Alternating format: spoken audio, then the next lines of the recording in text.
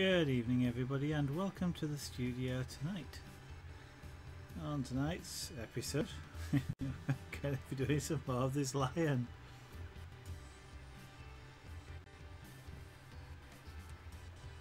He is getting closer to being completed now, with some more shading basically to do, but other than that, his jaw, side of his face there, do need to add a little bit of colouring to that. So, to use another catchphrase, let's heat him up.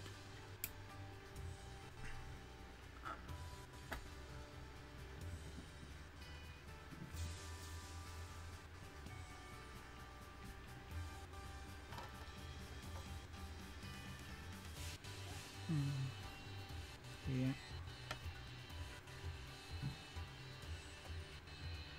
So we are basically just going to be adding more and more fur around this area here to make it darker.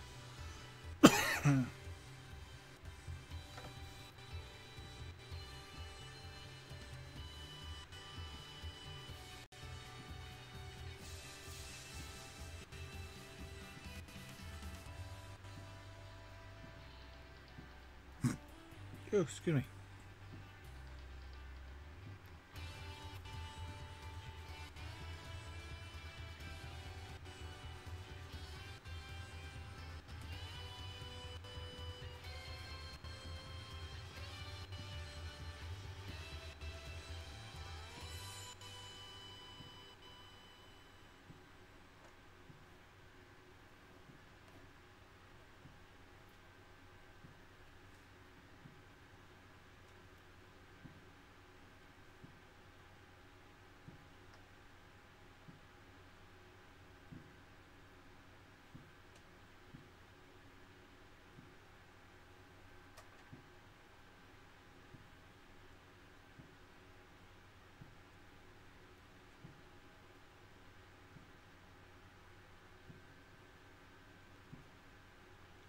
Now, as I said before, this really just is lots and lots and lots of lines. Now, I'm not exactly drawing in every single hair, but we are drawing quite a lot of representative hairs.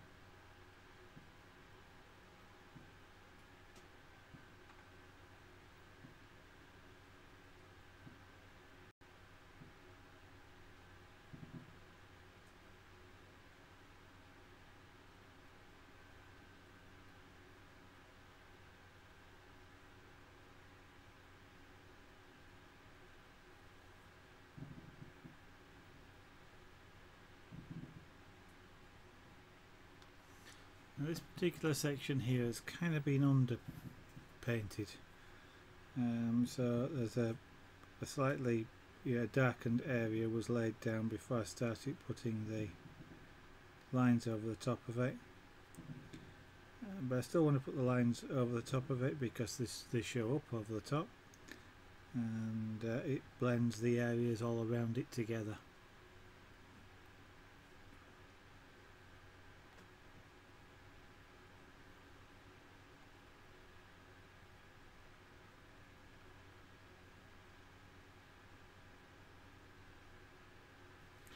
Trying really hard not to do two things. One is start and finish each pen stroke in the same place, because that way you effectively create a line, because you start and end in the same place. Visually it looks like there's a line being created. And the second thing I'm trying really hard not to do is when I put the pen down or when I lift it off, not to stop. That creates a little dark blob,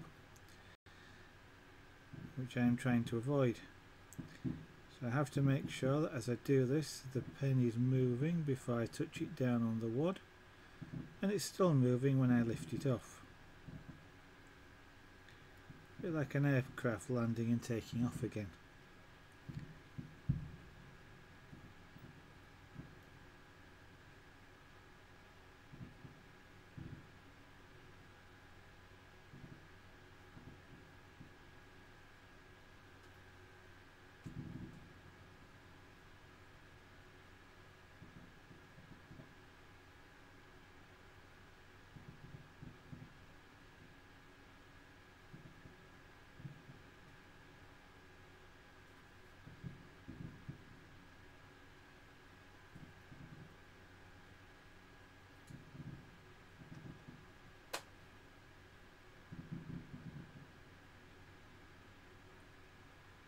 There's quite a lot of fireworks going off around here tonight. There's been almost continuous sound of rockets and mortars or whatever they are these days for about the last 2 to 3 hours.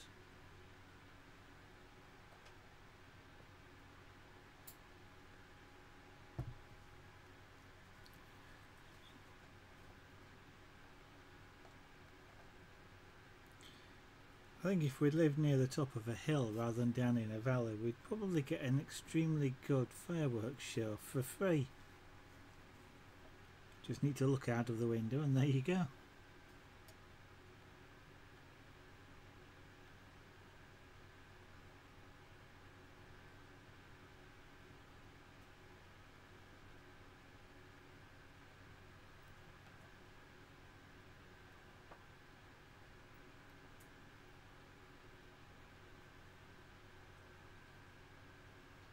I'm not hearing music. Has this silly program stopped again?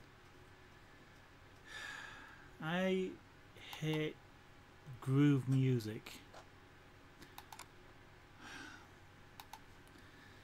It is extremely unreliable, to say the least.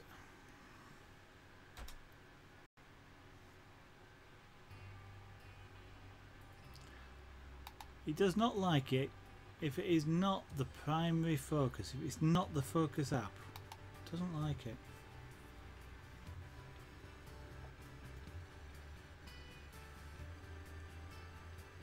It's probably because you can't see the advert then that's on the screen, so they can't sell you extra things.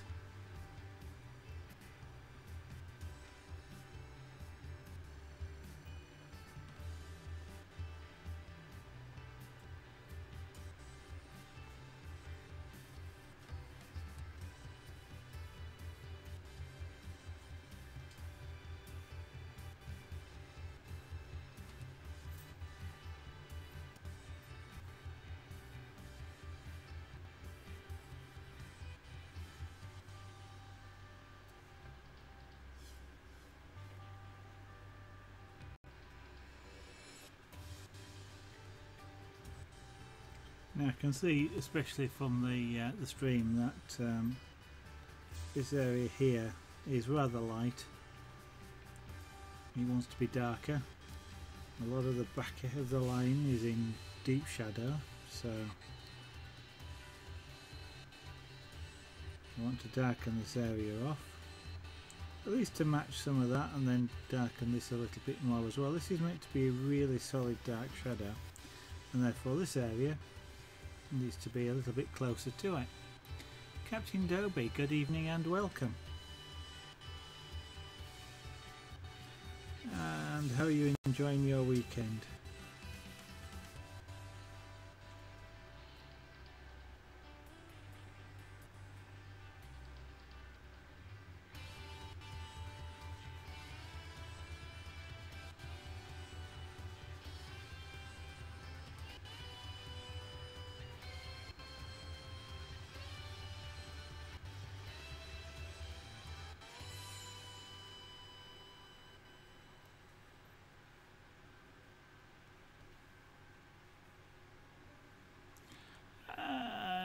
It's not been particularly boring here. It's been a busy day, and glad that you're good. I'm well at the moment.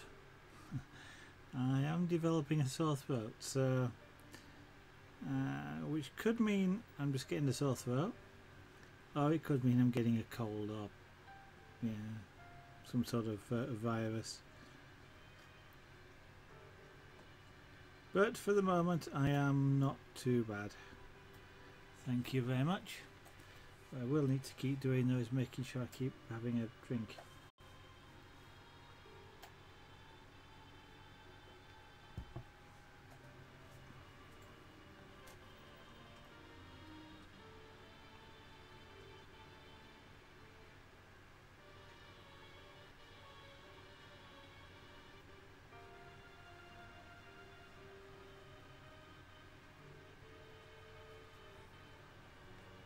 Okay, this is starting to darken off now, so we're getting there.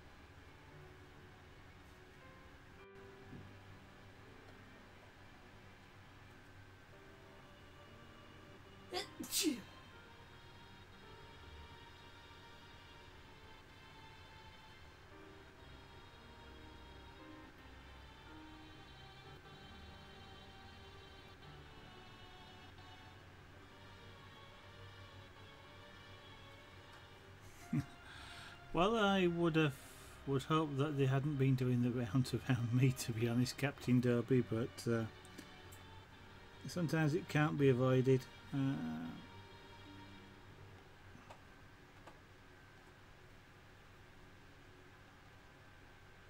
Anytime you're around people, and yeah, that's one thing our people are kind of hard to avoid, so one of those things you end up having to put up with.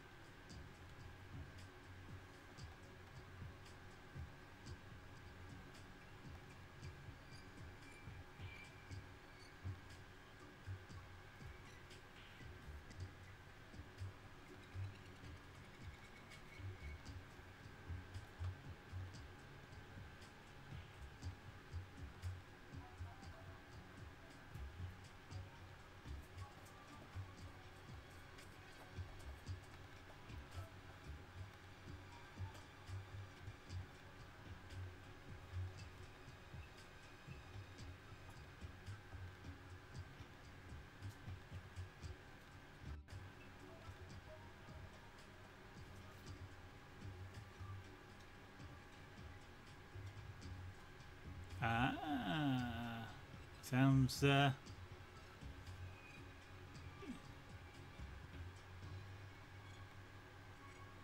is that what you think?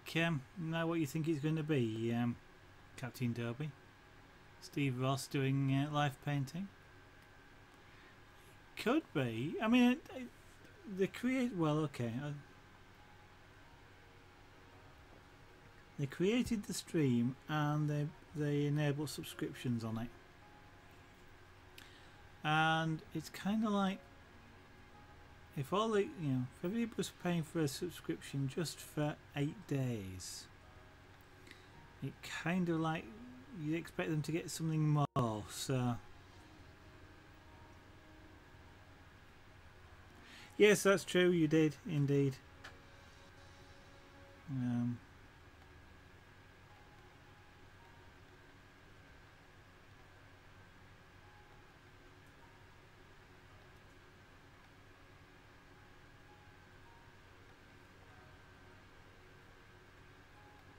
I could see if there wasn't anything else, there'd be a lot of people saying, please can I have my subscription money back?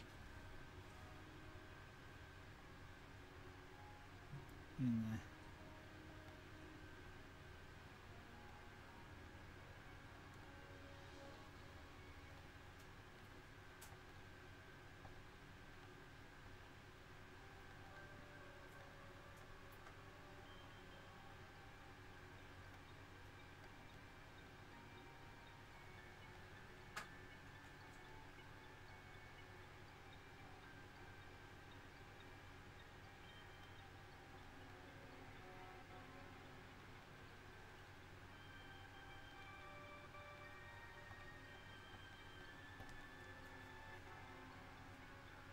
You do you? It's to keep everybody in suspense free. Or do you mean you really do know what it's for? Good evening and welcome.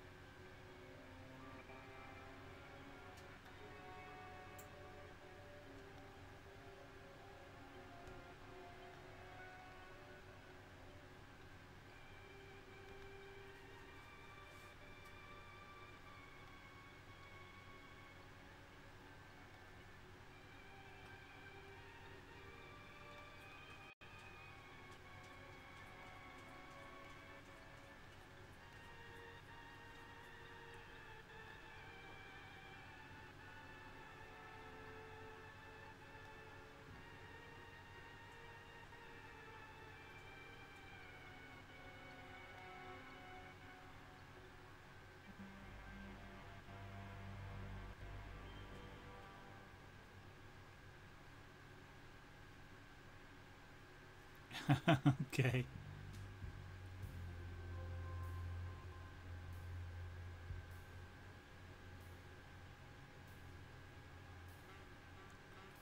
Well, could be interesting.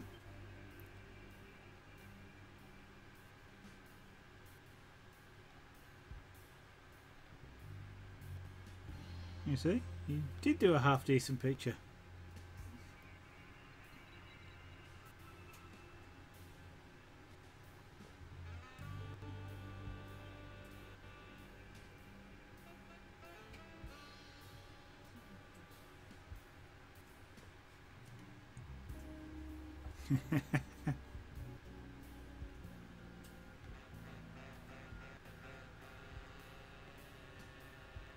Now then, are you just letting Captain Dobie down lightly there, Free? Or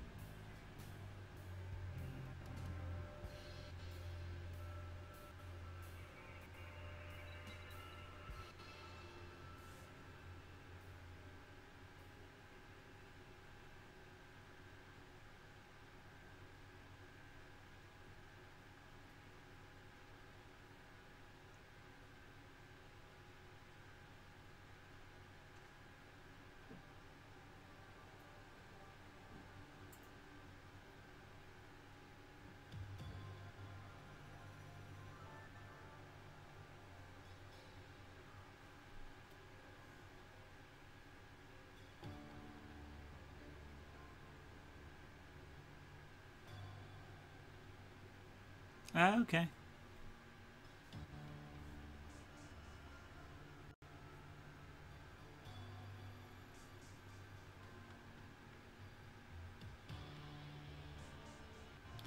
I guess I really ought to read that forum at some point, but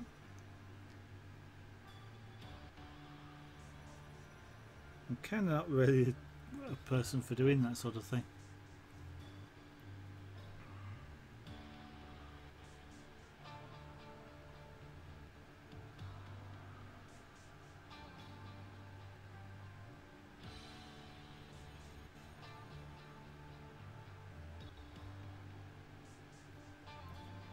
I used to actually read and participate in a lot of forums over the years, but as I started doing more of this sort of stuff, I've kind of just stopped doing all of that. Jacob McSweeney, so do I. Thank you very much for the comment. That's nice of you. Welcome to the studio this evening.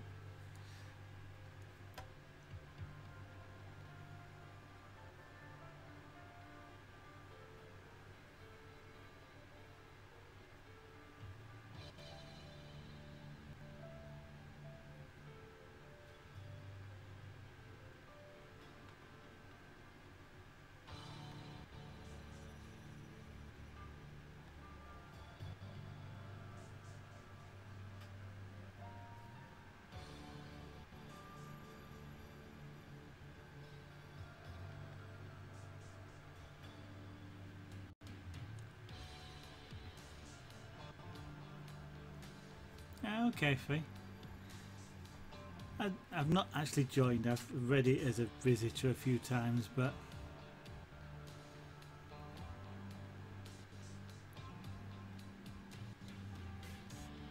okay. This is starting to the darker areas are starting to blend towards each other now.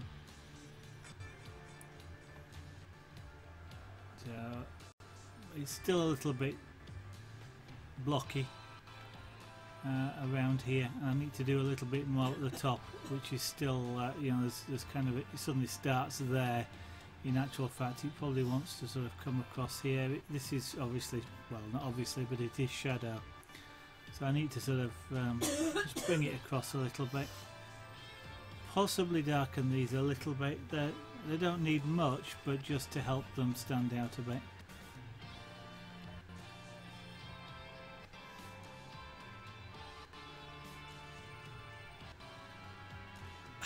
Which coincidentally is the one place that I don't read. Is Reddit. I don't think I've ever actually been on there.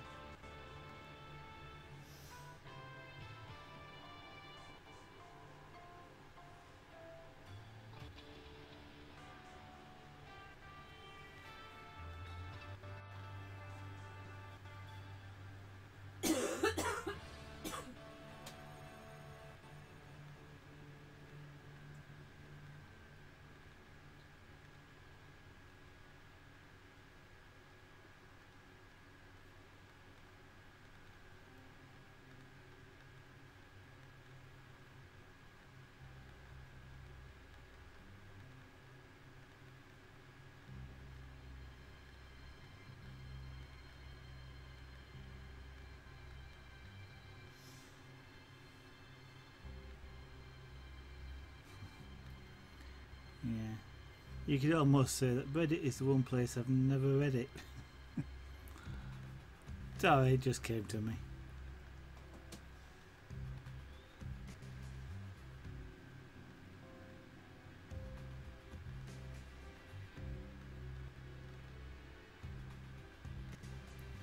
I never go on places like that, generally speaking, when I'm actually looking for something in particular.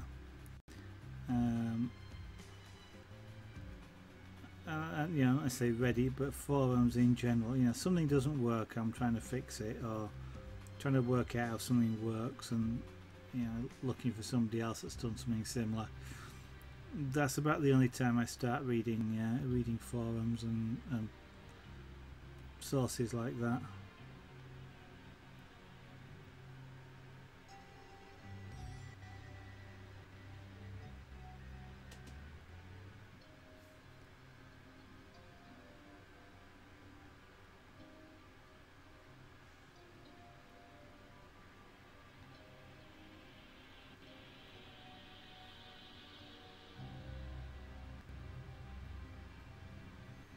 I don't know, maybe it's the artist, the visual bit, but I, you know, tend these days more to watch the video style stuff than read up.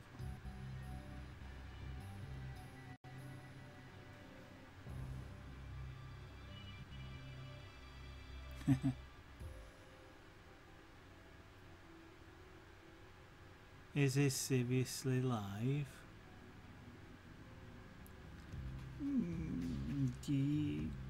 Yeah, I reckon I'm live. Or near live. Close enough anyway.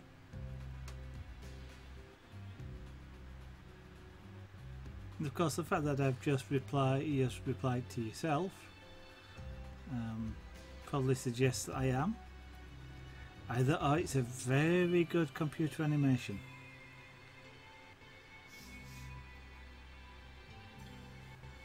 But good evening and welcome to the stream.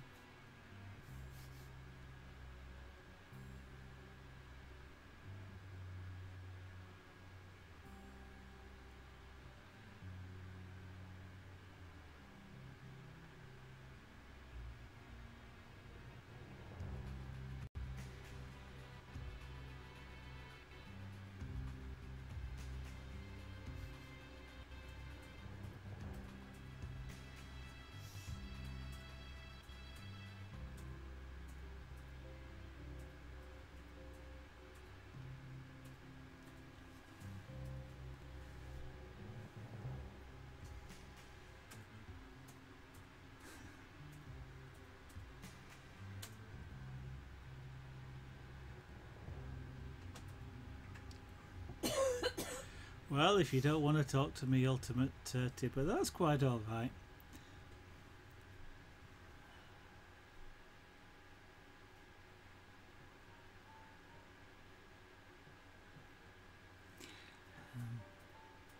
If you're not sure, you're quite welcome to go look back at the recorded video.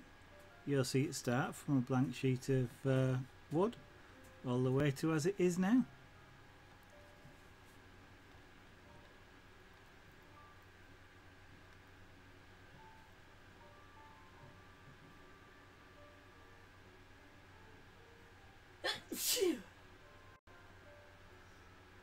Well, that was loud. A big fan? I sneezed and said that was loud. Ah, okay. Unfortunately, possibly Lady's Hour also has a cold, which is not very good, but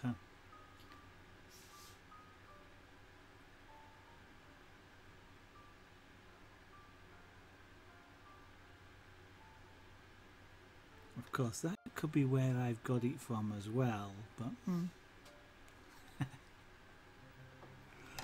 3D bloke says bless you. Thank you. To which Lady's Hour says thank you.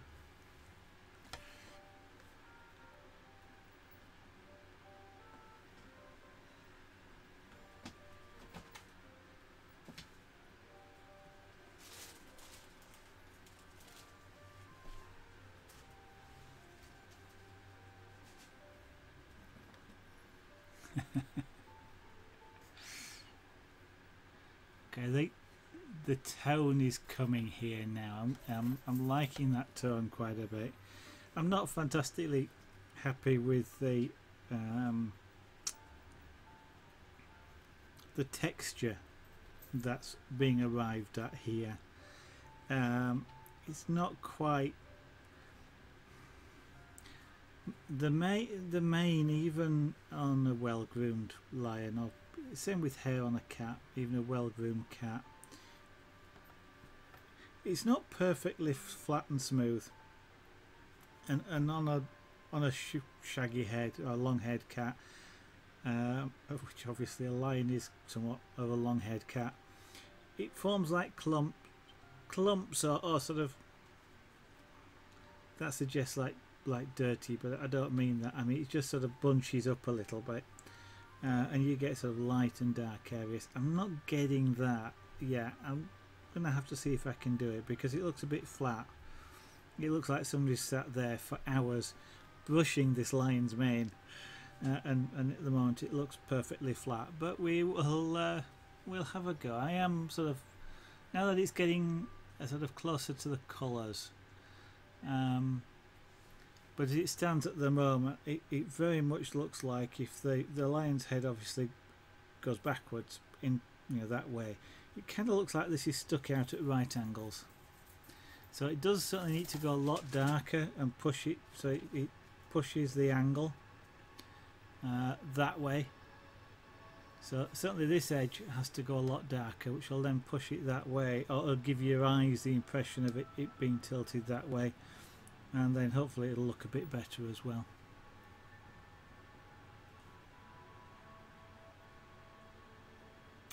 Yeah, I was thinking about that as well, Faye. I was trying to think of the techniques that I'd use.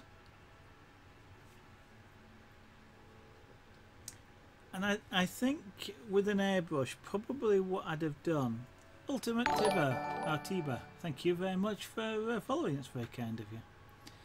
I think with the airbrush free, what I'd probably have done is gone for sort of medium thickness lines. Probably gone with a I'd underpainted it to start with, and then perhaps gone with some transparent sort of colour, whatever, monochrome or whatever, white and dark, white and black, and sort of build up so about quarter of an inch line, quarter of an inch lines, but not hard lines, so let it sort of tail off. And then of course in doing that, when you go over the edges being trans, you'll get sort of darker and lighter stripes, and I think that would probably have worked. The Pyrography half works like that, but it sort of doesn't quite. Quite often the pyrography acts very much like you've got a capped colour, unless you really slow down, and then you've got to be careful for burns occurring elsewhere.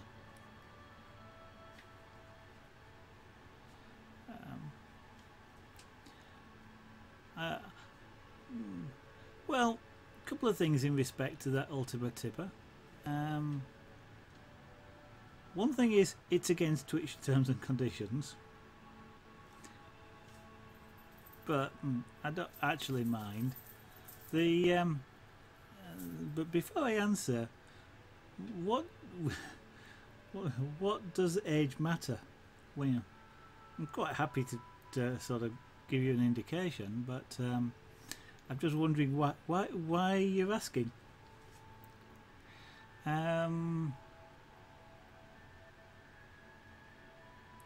Yeah, interestingly, one of the things with electronic painting, electronic art, one of the things that you will often do is sort of effectively large bristles, 3 or 4 just bristles on a brush. But of course, because you're doing it electronically, you can do lots of them. But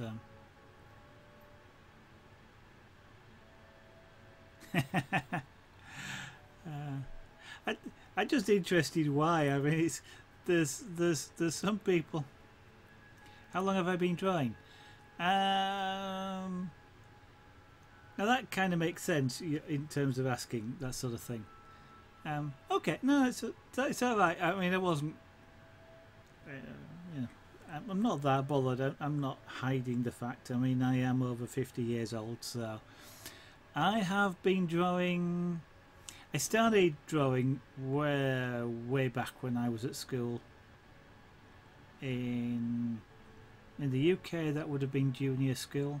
No, infant school, but principally junior school. So that would have been around about the age of 10. Once I left to go to senior school, I effectively stopped drawing. I sort of did the odd drawing, but stopped out altogether until about 5. I've always been creative, like model making, programming, that sort of thing. But art-wise, I came back into doing this about 5 years ago. And no, it's okay, Ultima. I wasn't upset by it. There are some people that seem, shall we say, that seem to think that the younger you are, the better. But of course, drawing art often comes better with age because of the experience and the practice. So no problem with that. I'm just interested in why people want to know, that was all. And I can actually then better answer your question. So I've taught myself to do all of this stuff in about the past 5 years. All of the art forms that I do. I started about 5 years ago airbrushing, effectively for the first time, and just carried on from there with pyrography came next, and then 1 or 2 other art crafts as well. Fluffy Twiggler, brilliant. Yeah, now you know how he got out of the having a missile fired at the plane.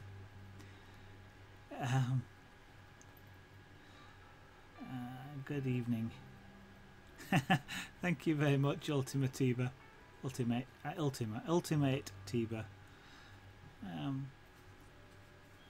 I sort of, because this is sort of like drawing. It's probably not it sounds more impressive that I've only done this for 5 years, but a lot of the techniques that are being used here are similar to pencil drawing. They're also similar to airbrushing, which is something I've been doing longer than I've been doing the pyrography. So, oh, you could just say I'm naturally talented. I also am not particularly modest. a fluffy twiglet. Well, I shall probably watch it after the stream tonight, unless 3D Bloke decides he's going to stream Soma. Which reminds me, fluffy twiglet, I have some twiglets, that is. Bought some today. They're not fluffy though. Actually, talking of buying things, I have been buying things today. I didn't want to buy things today, but I kind of did.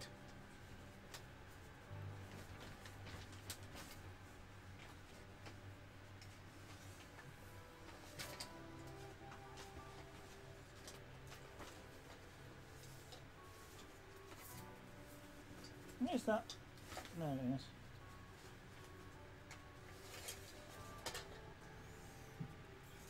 So I bought something to do some more pyrography on. So I was kind of thinking of doing like a forest background on here, maybe a little log cabin, something like that. And maybe doing the same on the other side, but nighttime wise. I've been playing.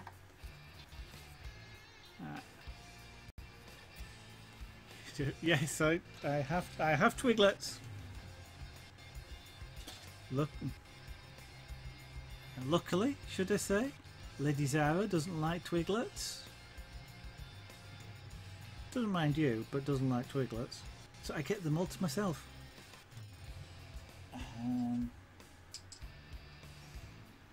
I've got some pretty hearts for a commission. This is. I'm going to have some pet names written around it. So I'll be writing at some point. Yep, indeed, Christmas decorations.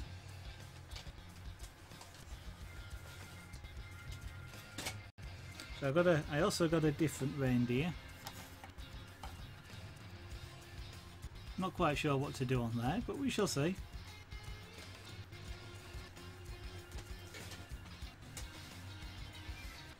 And just for fun, I've got a one that sort of resembles, well, a present. So I don't know quite what to do with that either yet. Possibly do sort of a, I don't know, Christmas tree with some presents underneath, something like that.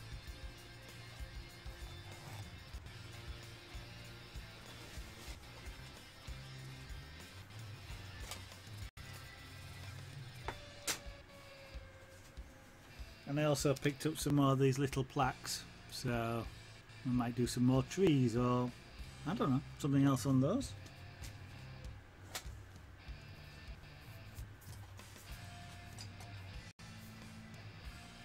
I won't get them all out, but I also bought some beads as well. So we'll these are a different style to the ones I was using before. I just thought I'd have a play with some different style beads, but again I've got a bracelet to make. What I intend to try and do on the bracelet is make poppies. You know, might have to change it a little bit, but the poppy with the black centre and a couple of leaves for sort of a remembrance type bracelet. Haven't decided yet what the background's going to be, so it might be blue, it might be gold, might be both, don't know.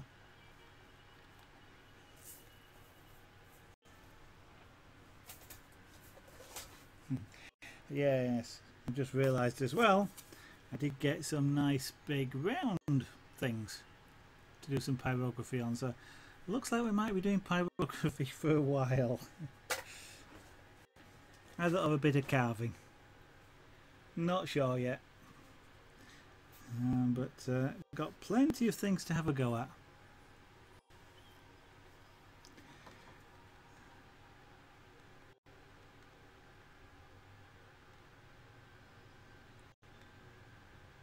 I might even get some of them. Might even manage to get some of them on the shop. It's a pity, Free.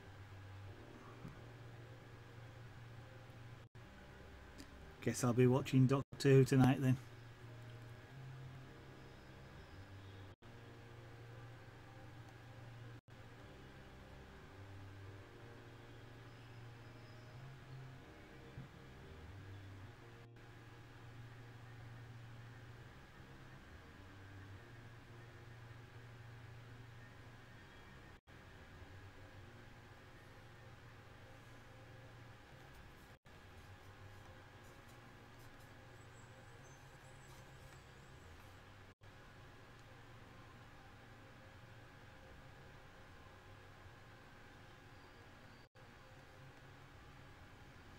Okay, now let's see if we can get this back end to go dark enough to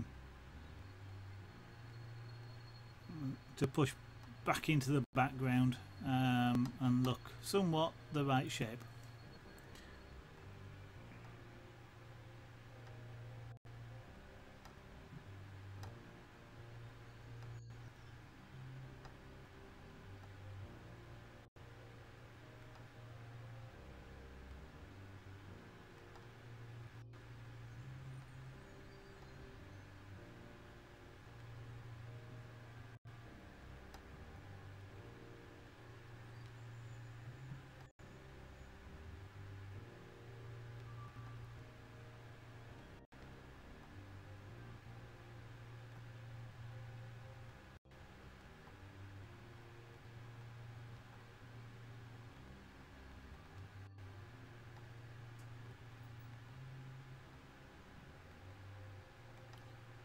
Got to try though in doing this to maintain very fine lines, because if it goes too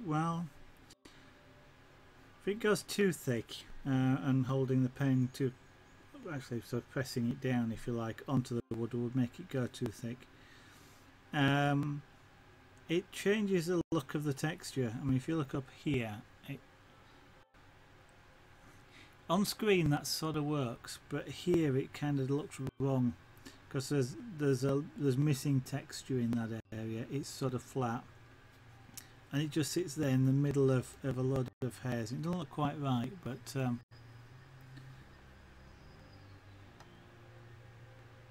scrubbing canvas. That suggests that you've decided to redo your Bob Ross. You're quite enjoying the oil stuff these days, aren't you, Freya? I kind of got the impression that you've been rather surprised by A, what you've managed to achieve using it, and B, it sort of is giving you a lot of inspiration. I mean, last night you were mentioning it quite a few times how you thought you'd probably do the Technics turntable a lot better with oil.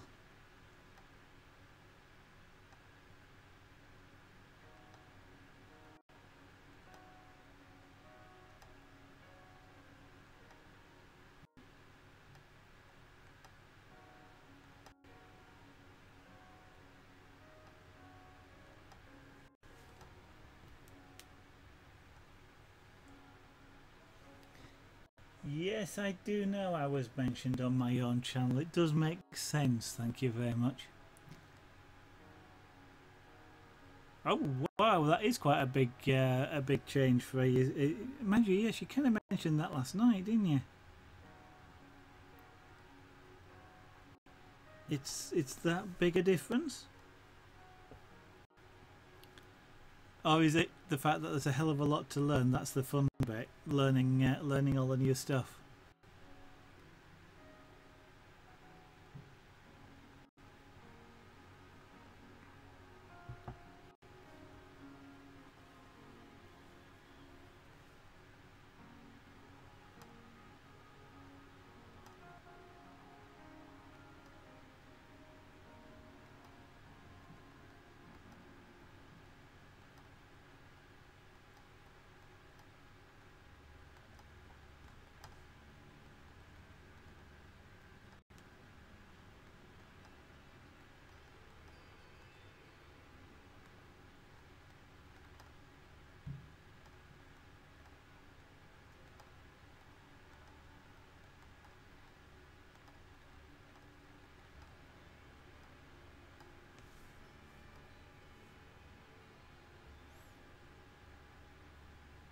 It sort of makes sense in a way, though, doesn't it?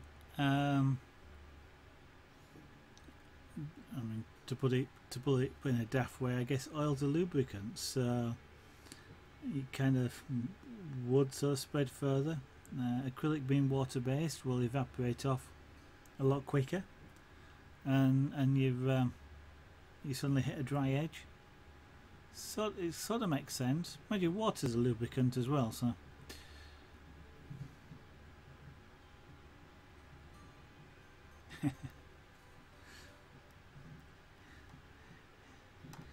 It's I think we've both mentioned it. That just crossed my mind there. Is somewhere I've got, and I've had it 30 odd years at least, a set of small tubes of oil paint. I mean, literally they're that size. You know, they're about an inch tall. A whole range of colours. It's kind of like the impression I got when you were doing the work, and obviously from Bob Ross, is, you know, that you could get a pea-shaped dab of paint and probably use that for the whole of the canvas. Yeah.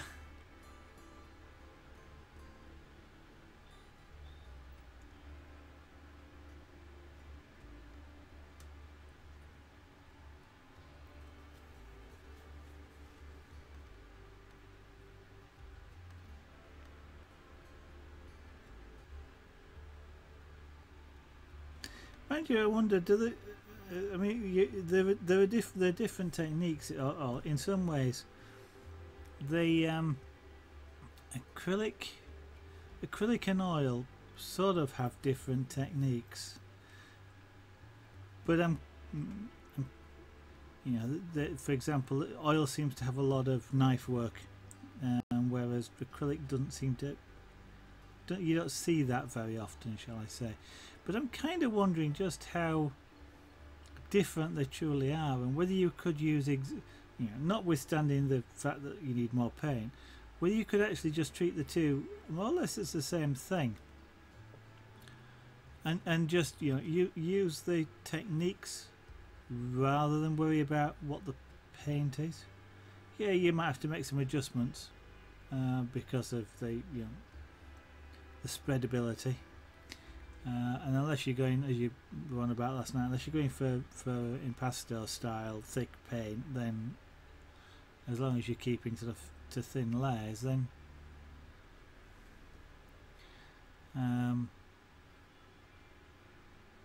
because acrylic, a lot of acrylic stuff I see used tends to get used like watercolour, really thin down. So it's really liquid as opposed to gel as it comes out of the tube type of stuff. I mean, a lot of oil paint seems to be used almost as it comes out of the tube. So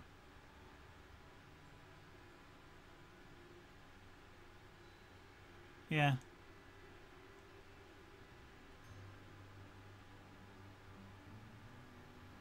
Yeah, okay. Don't know, I'm not no experience at all, Free. I've never done any acrylic bush work. Well, to be 100% honest, I've done the odd line on an airbrush painting, which strictly speaking is acrylic paint, and therefore I've done some brush work, but effectively no, I've never done any brush work on acrylic. Or oil for that matter. I am looking forward to having having watched you do it. Okay, I've never done any bush work, but having watched you do it and what you were talking about at the time, I am quite looking forward to having a go. Rihanna DeWitt, hello, welcome and good evening. Yeah, that is true. It is a little bit. There's a little bit sort of snobbishness about it, isn't it? You know, if you're not painting in oils, you're not really painting. Yeah, right.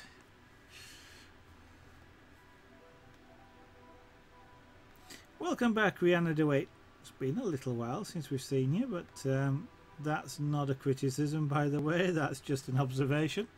I trust you are okay. How am I today? Unfortunately, I think I'm getting a sore throat, which may be the sign of me getting a cold. I hope not.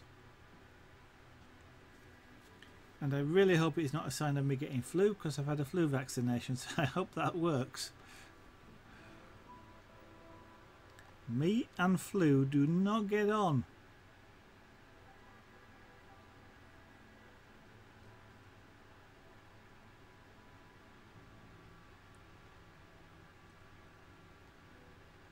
Well, it's not that I end up laid up in bed or anything. Well, not from the flu, but I do have a tendency to catch pneumonia.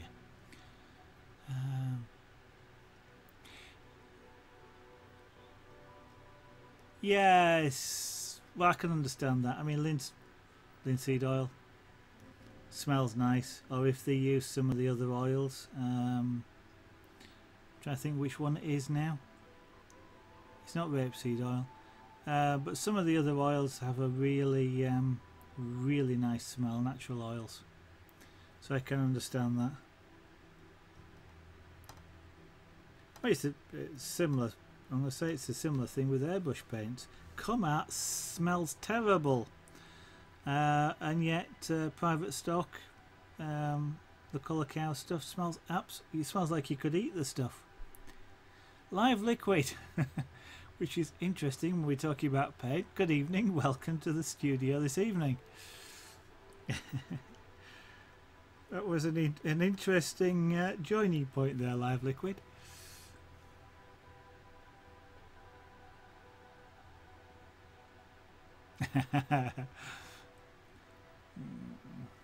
Yeah, a little careful with the language there, Live Liquid.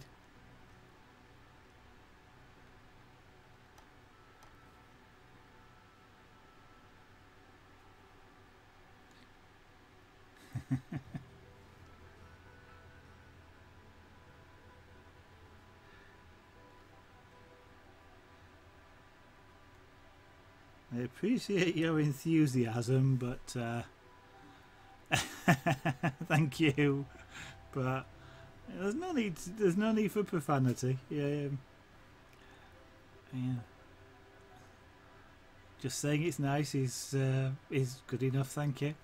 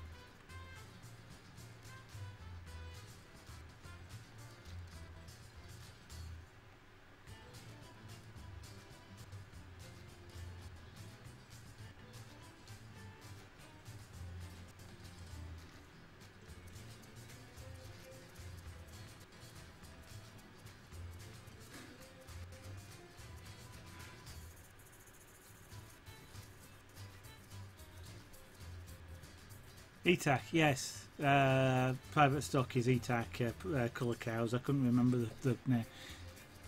Marzipan? Yeah, probably on the way to it. It's sort of an almondish smell of some kind. Not exactly marzipan, but it's of that sort of style of smell, and it is really quite a pleasant smell. So I don't... It's as I say, it almost literally is the sort of smell that if it was food you'd quite like to eat it, you know. And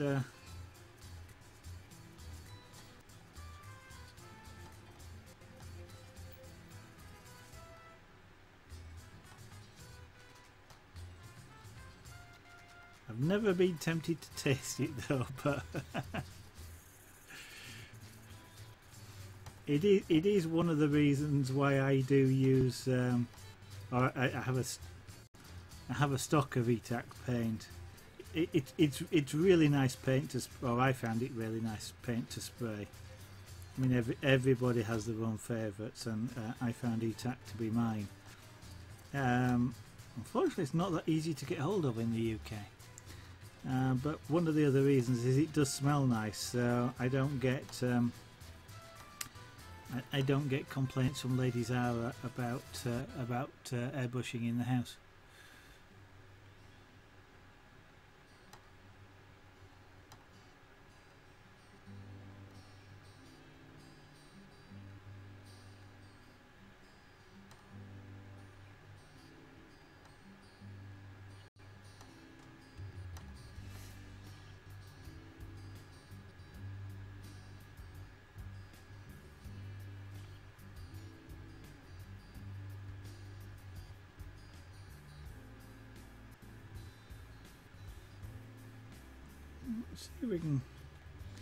See if we can generate something that sort of looks like that bunching effect.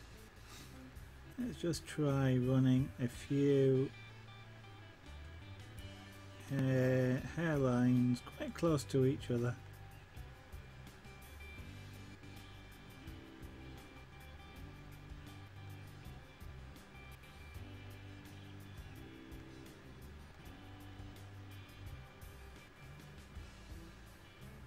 That might work, as long as I watch the highlights as well. I remember that. Ah dear.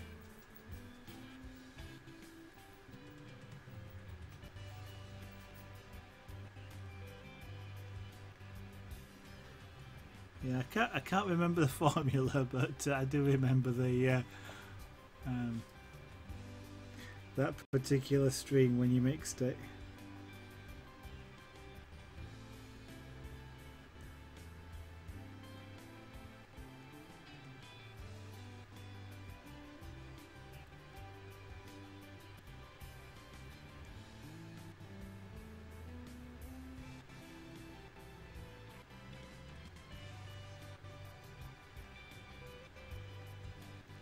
A lot of the time for reducer though, I just well thinner. I just use deionized water. So, and I've never really had any problems spraying with it. In fact, I've used tap water from time to time. Mind you, I guess up here in Yorkshire we've got hard water, so we don't get don't get limestone particles in it like elsewhere in the country. So. It doesn't tend to clog up the brushes.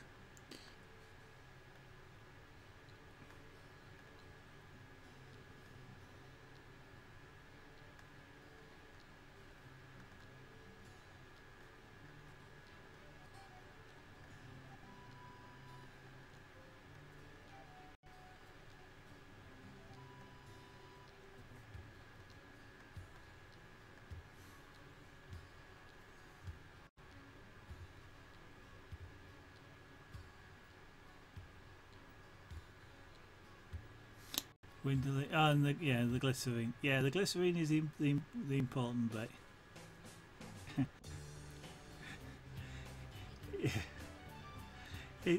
It's odd in a way, isn't it? You mix glycerine, which is an oil, with windoline, which is a degreaser. It kind of makes you wonder if they're there just to neutralise each other, so that the deionized water is the bit that does the work. Yeah, I understand you meant drops. I shall make a note of that. I'll put it on a notepad somewhere on the system,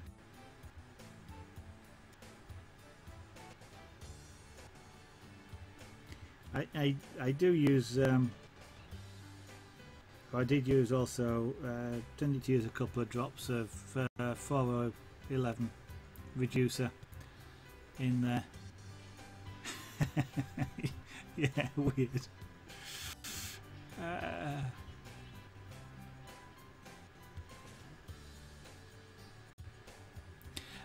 I kind of work out how it works though. You're sort of making a molecular chain up, because what you're probably getting is the paint is bonding to the water's bonding to the windoline, and the windoline is bonding to the glycerin, and then the so you've sort of got paint with glycerin on the outside through the chain, and the glycerin being a lubricant is lubricating the path through the brush, and being an oil, it doesn't evaporate quite as quickly, and the water is then is chemically bonded, so sort of chemically bonded, so it doesn't evaporate off very quickly either. So I can kind of understand the chain that's going on there, but yeah.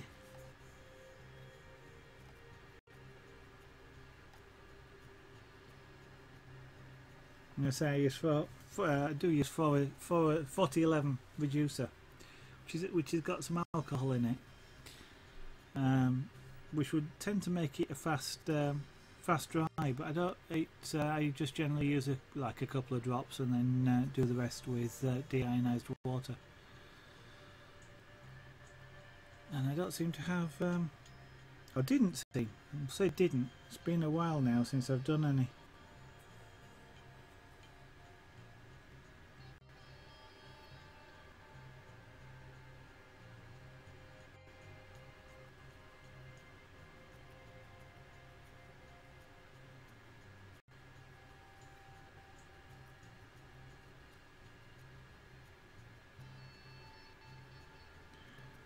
Yeah, maybe. Well, just thinking then. I was a little couple of days ago. I was thinking, what am I going to do after I finish this? Whether I do some more pyrography or maybe I did some carving. And I was thinking, what on earth was I going to carve? And I thought, well, actually, I'm looking at a lion. Why not carve the lion? And then just then, as you were thinking about that, I was thinking the problem I have with airbrushing is always, like any art form, is what on earth do I do?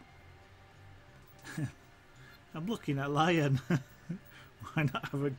Do I really want to do that many dagger strokes? And do I really want to do more hair? But yeah, it is expensive. I don't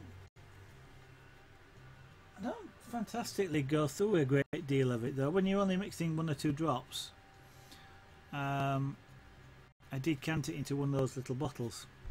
When you're going just 1 or 2 drops though, I had two big bottles that I got when I first started, and I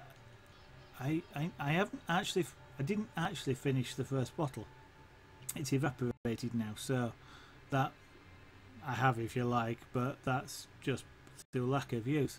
The other bottle's still full, so I don't go through it a great deal. It sort of is just, the 4011 seems to help quite a lot with tip dry. But I don't use it as the main reducer. I do just use the water.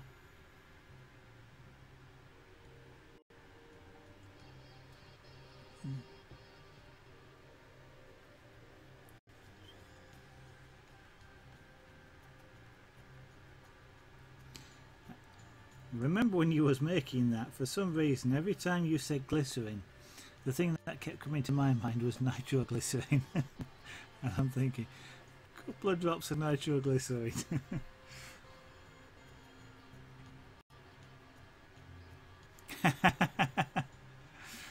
Yeah, it is kind of. It doesn't work that way around. It isn't a video conference.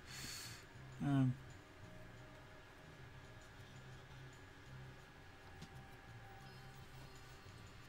haven't got. Have I got a bottle now? Yeah, I have.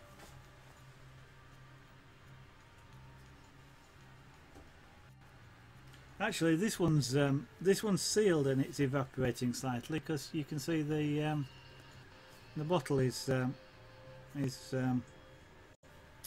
shrinking a little bit. But that's I've had that 5 years, and this one it's still sealed. It's got the red cap on it. I know you can get bigger ones than this, but I sprayed the computer case, Not on, full background, and then the fish on top of it. And I've done about 20 A3 pictures, not as many as you've done, and I've done it on paper rather than canvas. I've sort of used about 2/3 of the other bottle, and then the last third just evaporated away.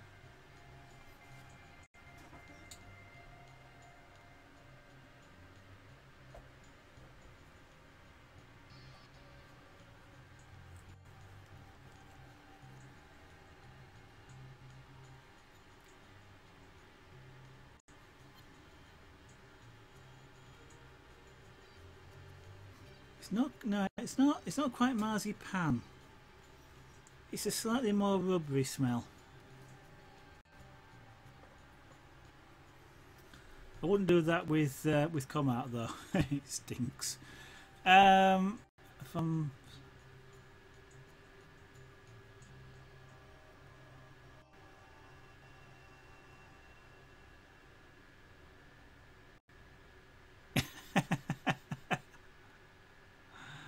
oh dear.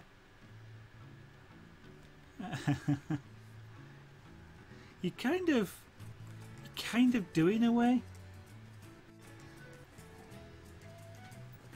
It is real weird how things get into your brain like that. I've mentioned before I'm a radio amateur, and one of the things I have to be very careful of, especially with a handheld microphone, is we have tannoys that we had where I was working. We had tannoys, and every time I picked up the tannoy mic, one of the things I had to be very, very careful of is because as radio amateurs, one of the things you always do as you start transmitting and when you finish transmitting is you transmit your call sign for identification purposes. And every time I picked up the tannoy microphone, I had to be very careful, and sometimes I didn't. Sometimes I forgot because it's so ingrained not to say my call sign to a whole big building of people.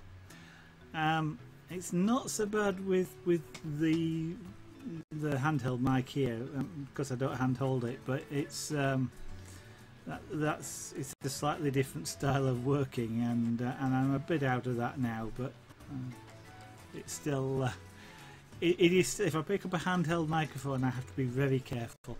A fist, well, it's what do they call them? They usually call them fist mics, but it's a microphone that fits in your hand, flat face with a toggle switch on the side to actually transmit talk, whatever, push to talk. So I can kind of understand him doing that. I'm going as far as turning to a camera, and yeah.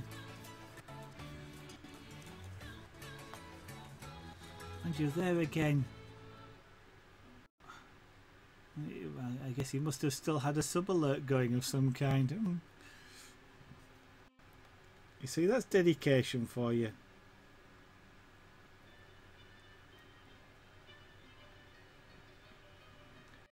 Having a sub-alert when you're not broadcasting, and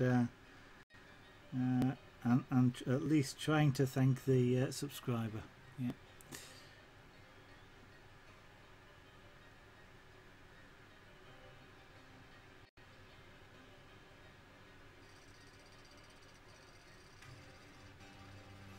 Right, as this darkens down, it's pushing backwards a little bit.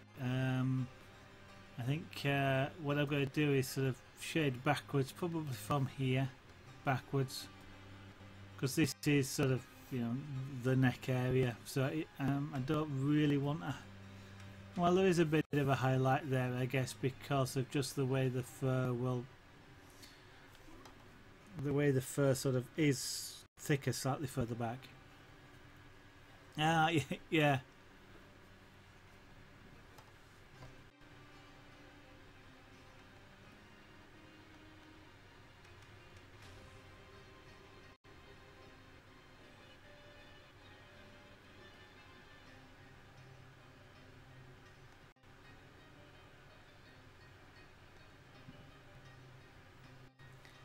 Let's just break this up a little bit if I can. Let's put a darker area through the middle. Just break up that into more of a highlight than. It's quite a wide sort of patch, so if we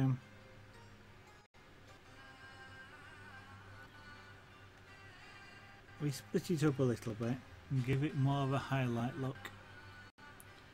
And actually we'll probably start trying to insert some of the bunching type effects, or at least some of the dark spots that you'll get from it, because it's obviously now the only way I've got of creating highlights is not to make it dark.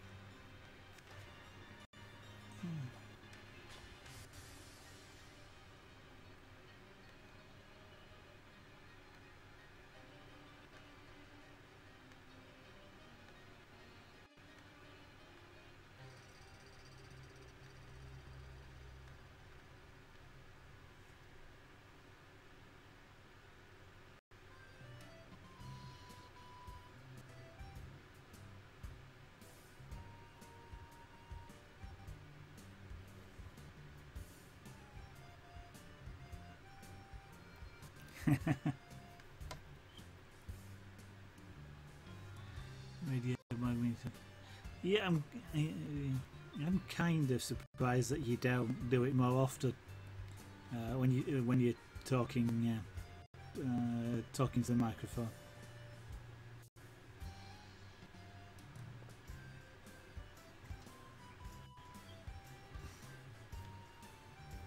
I used to, for a while, used to freak people out when I was driving because I've passed an advanced driving test. I did it quite a long time ago. I probably should do some more practice. But one of the techniques that you were taught for advanced driving was commentary. It's what police drivers do, and when you're learning advanced driving, it tells your instructor your thought process, where you're looking, what you're looking at, what your understanding of the situation is, and everything like that. And that's something that you kind of also get into a habit of doing. And I used to practice, of course, and driving by myself I'd be giving a commentary all the time, and then sort of driving somewhere with work with a colleague in the car and I'm still giving a commentary.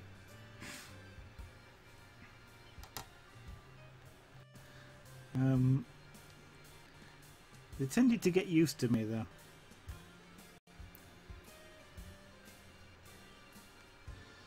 At least one bloke sort of said, well, at least I feel I can go to sleep in the car with you. And it's kind of like, I don't like it when people sleep in the car. But anyway, because you're seeing things that I didn't even know were there, because the commentary, I'm sort of going, and there is, and yeah, I do. But when I'm driving the car, I always do a shoulder check before I pull out. I don't ever rely on the mirror, and that kind of surprises a lot of people as well, because you a blind spot check more than anything it is, but I always look over my shoulder.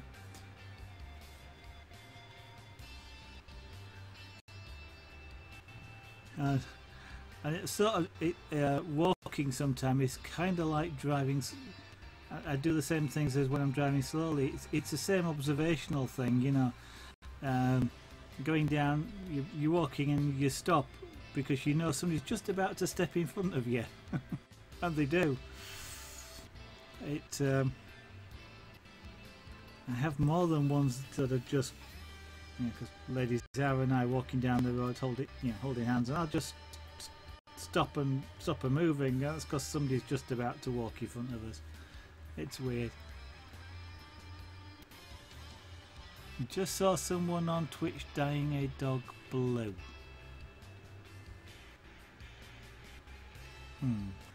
Poor dog, is all I can say. Why blue? I mean, yeah, I know you've got the blue men group, but dogs? Blue dog group? Well, you never know.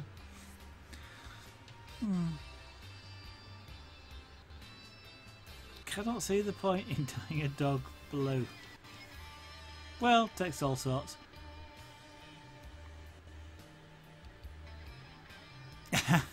Yeah, I can understand that one, Free.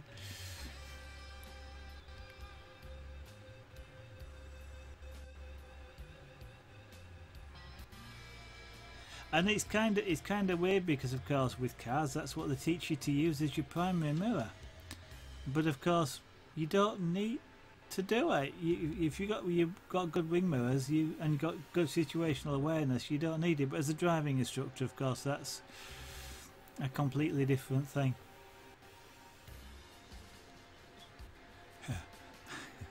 Mind you, my next door neighbour, before I got married, my next door neighbour was a driving instructor.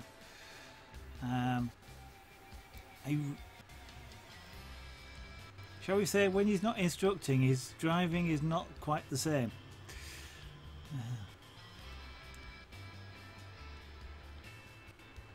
Now you'll have to wait until you see the dog dyed red, Free, before you've seen it all.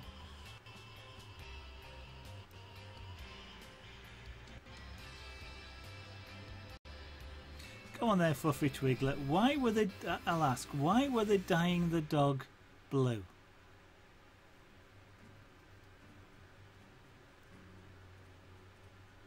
Was this some sort of cosplay? Because I can't really see much creative about dyeing a dog blue.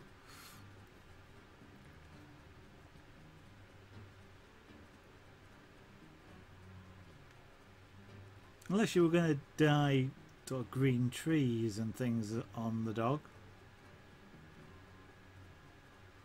Sort of. A dog groomer. That's the story. Yeah, well. A fluff. Oh, white. Why would you want a white puppy blue? Yeah, Boss Dog. That was what I was thinking of, Free. Yeah,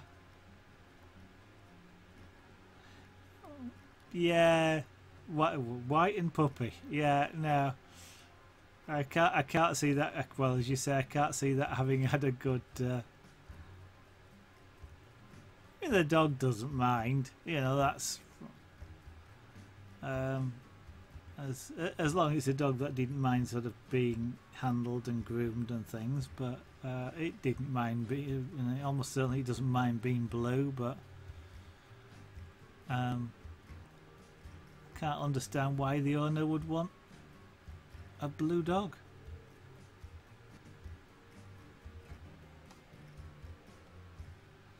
I mean, I know you'll sometimes get like an I won't say show animal because they don't do it with show animals, but you know, you might have I don't know. I'm trying to think of there are some dogs that have got a silver blue coat, and you might sort of, you know, to enhance that colour, shall I say, but yeah, it's blue. Well, I guess at least if it's running in a park, you can tell which is your dog because it's blue. Yeah. Yeah, they always did, didn't they, Free? Look like ornamental hedges. Yeah, the little pom-poms on the feet and the legs, and yeah. No, I never understood that with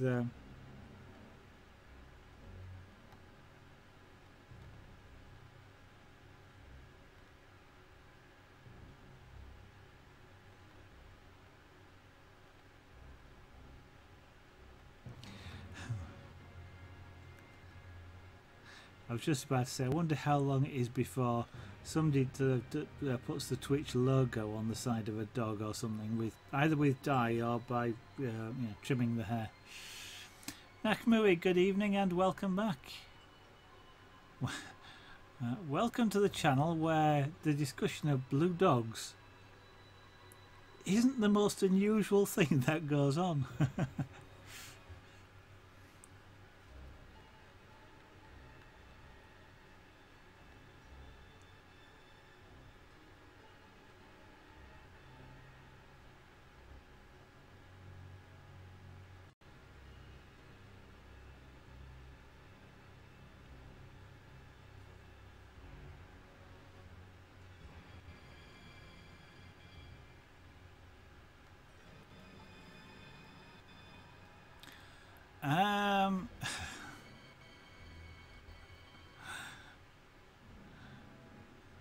Don't give them ideas.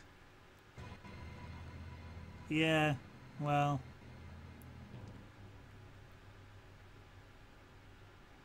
if somebody's going to dye a dog blue, I don't think they need to be given ideas. I don't actually know the answer to that, Nakamui. Let's have a look.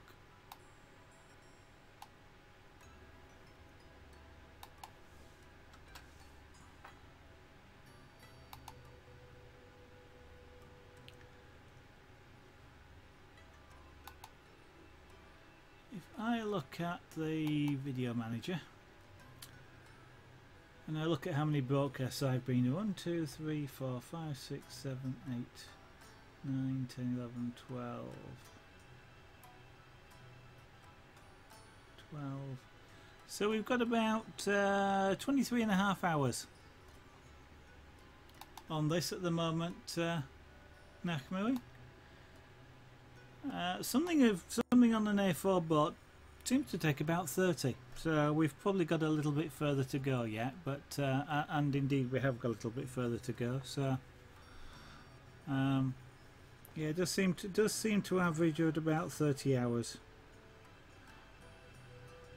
and that just seems to be irrespective of what the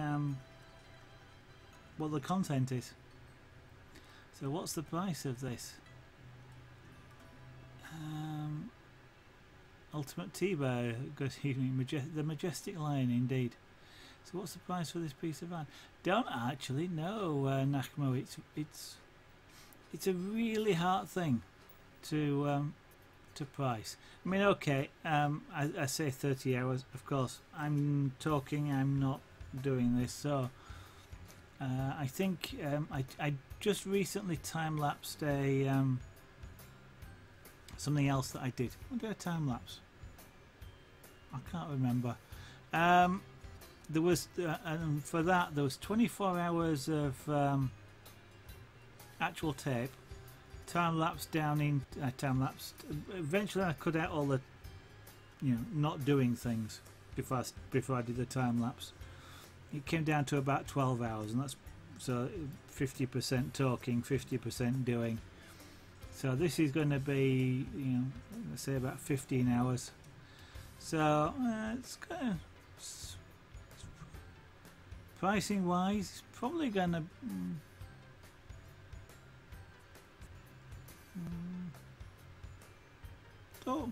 don't really know. Probably somewhere in the order of about £150 for something like this, for the amount of work that's gone into it.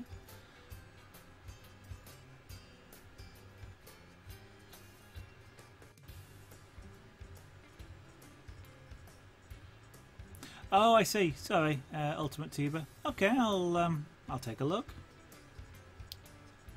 at some point.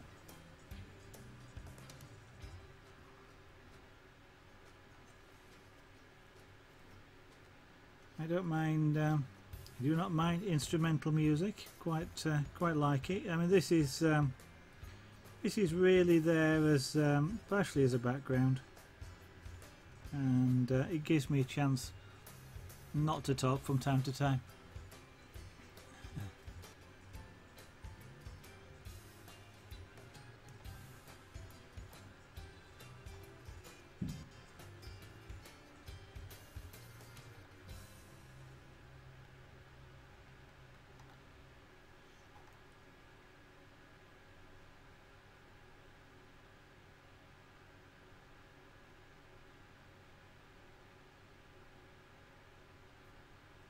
Yeah, those odd dark areas are not looking too bad actually. Might just see if I can extend them a little bit. He's got quite an intense sort of gaze, I think. I don't know about fierce, but it is sort of really, or to my mind, it's really quite a strong, determined type of look. It's not quite food, but there is something sort of intense about it.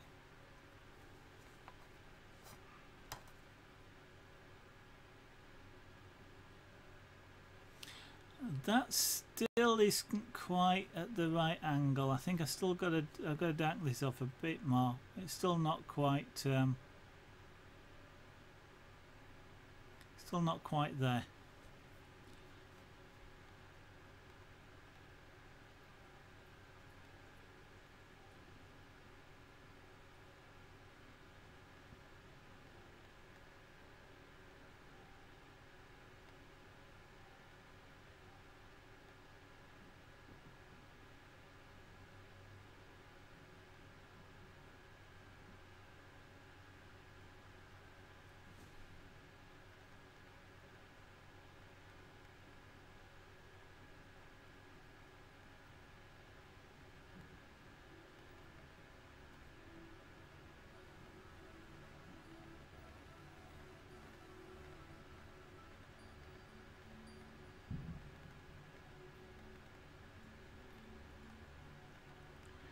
Fireworks have started up again.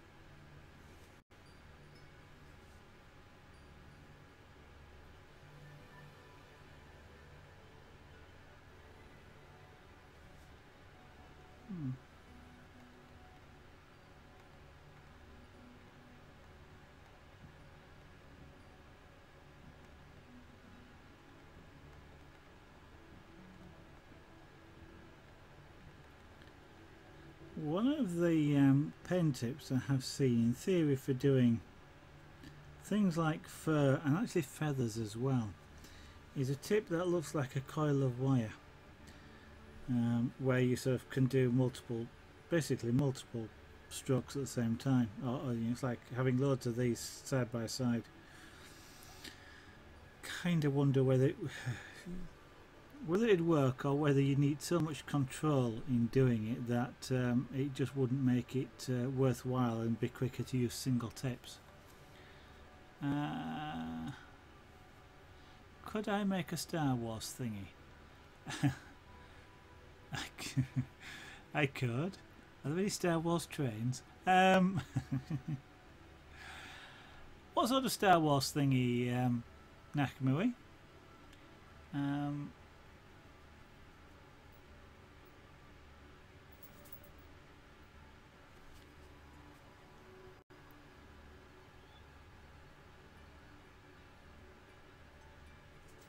Why are people lighting fireworks?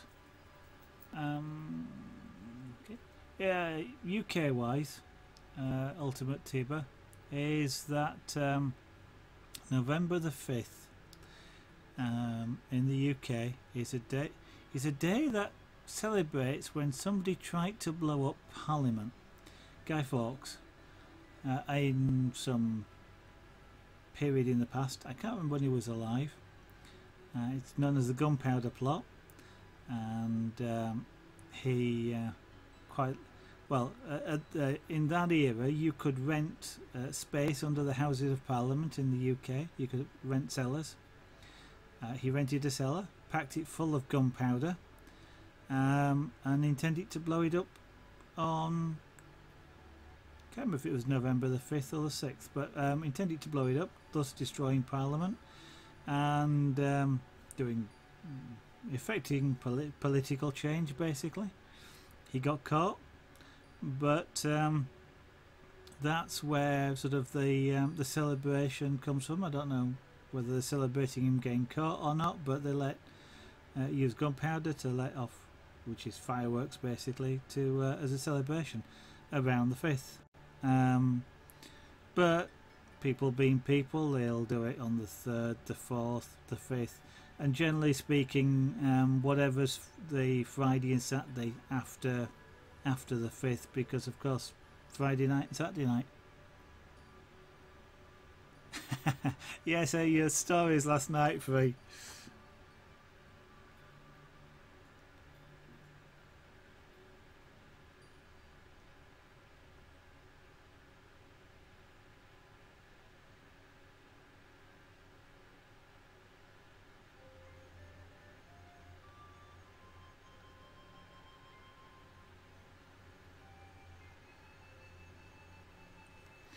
Yes, I quite like the story of sort of after 5 years finding this UXB just lying around somebody's house.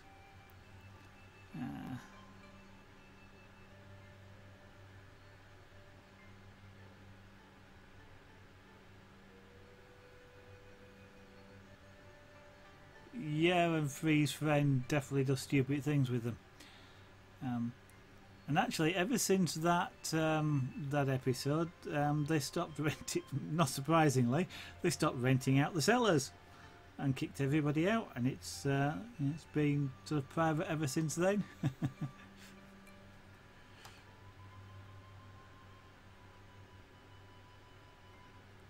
These people trying to blow things up do put a stop to a lot of things that are fun to do otherwise.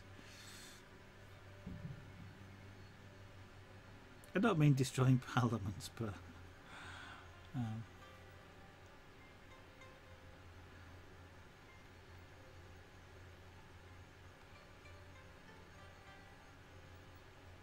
actually I can't remember if it's the House of Commons or the House of Lords that he tried to blow up, but or whether it was both.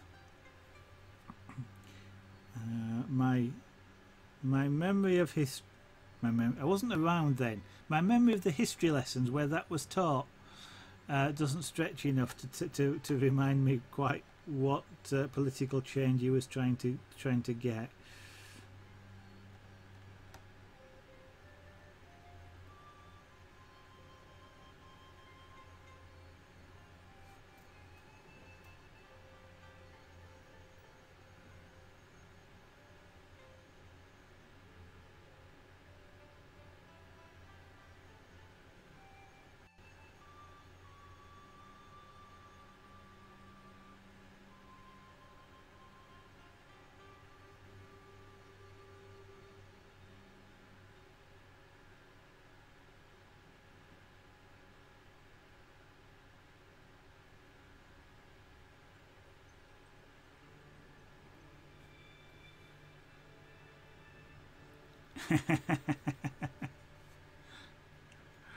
I wasn't going to say that for Featurelet. I was not going to say that.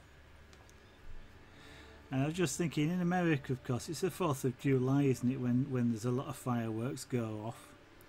And around 3D Blokes Friends, it's just because.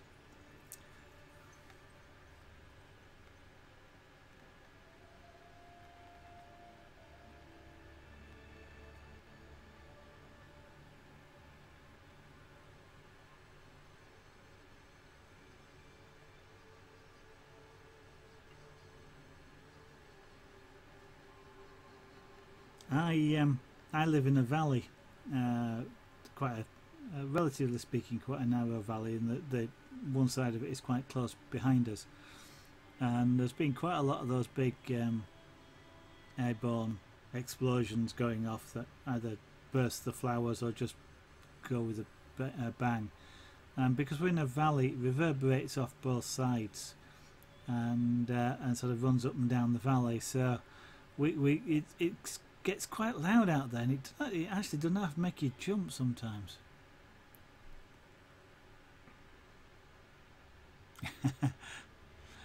The thought never crossed my mind, Fluffy Twiggler, until you said it. I mean, it crossed my mind about me, which is why I clarified what I actually meant, but...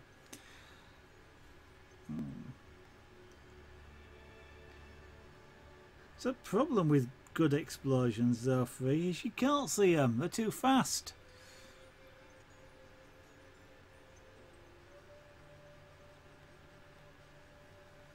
You have to make do with bad ones, like fireworks, because they're slower.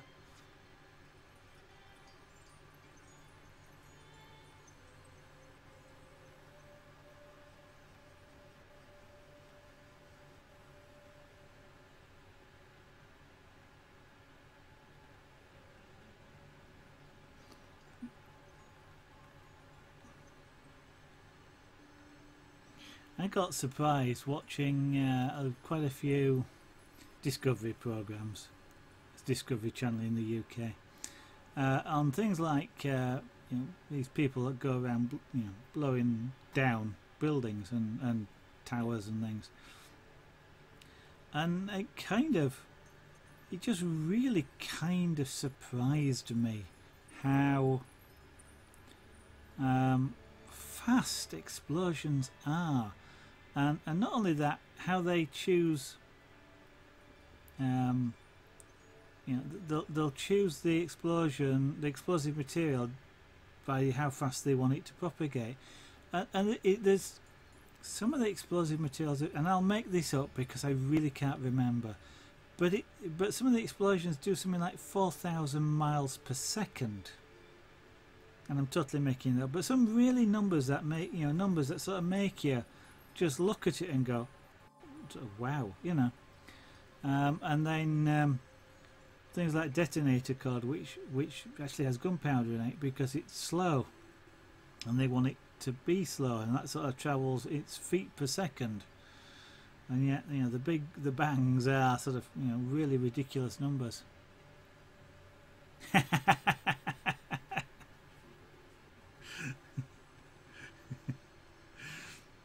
Yeah, good one, Free.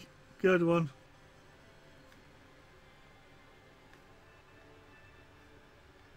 Yeah.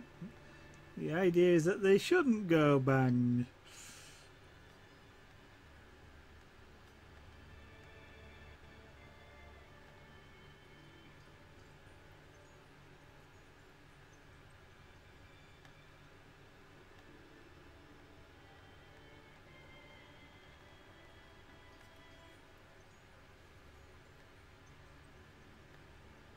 It is, yeah, that's right.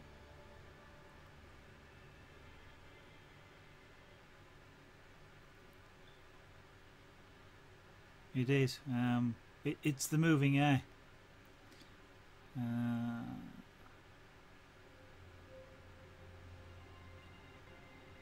And I mean things like the shaped charges. A cone-shaped piece of metal behind with the explosive in it. The metal cone gets completely destroyed, but before it does, it channels much of the power forward, and it's like you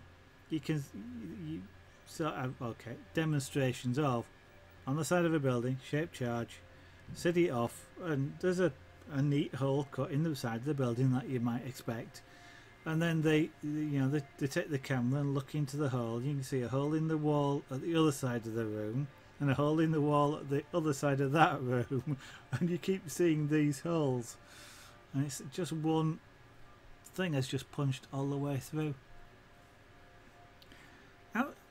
Absolutely fascinating. It's weird the sort of things I watch, when I watch television, that is. But it was sort of things like that.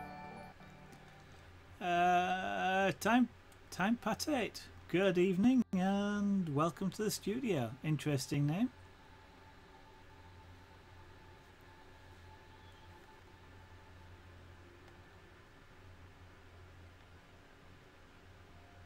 have does it have any connection with an interesting time? Yeah, I love watching stuff like that. I was about to say I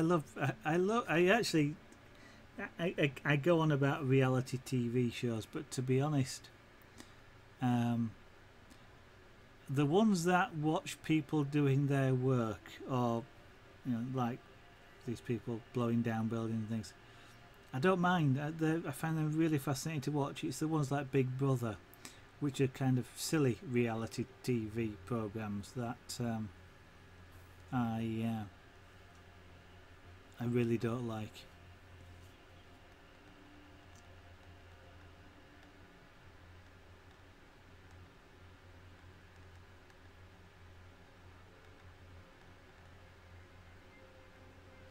I know people wouldn't watch it, but one of the things I used to say to Lady Zara was, I wish on things like Big Brother, what they'd do is sort of say, to the people that go in, sort of, if you like, the idea being that they go in to learn a craft, or I think on the very first Big Brother, they had people doing things like spend 2 days, learning to sculpt, and then to see who, the best sculpture at the end of it would win the money or chocolate or whatever it was, and that was quite fascinating. And then there's just getting silly,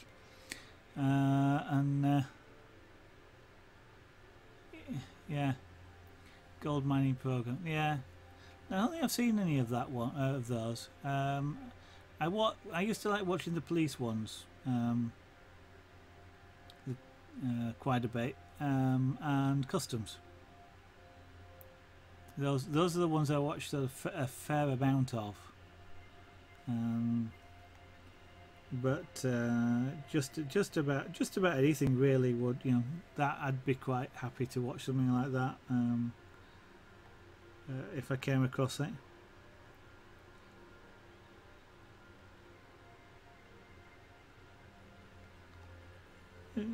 In some ways, it would be like learning about gold mining, and yet I'm not going to do any gold mining. The knowledge is completely useless to me in some ways, but it's fascinating all the same.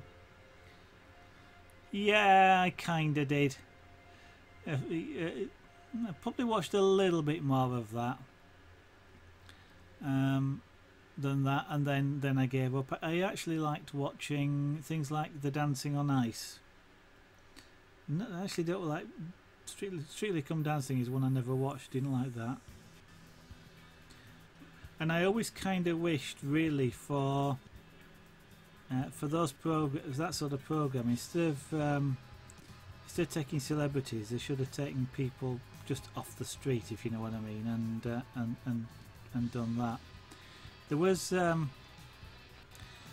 I remember there was a series of programs where they did something like that, where they take people from their normal jobs and put them into another job, and then see if experts could tell who the fake was, if you see what I mean.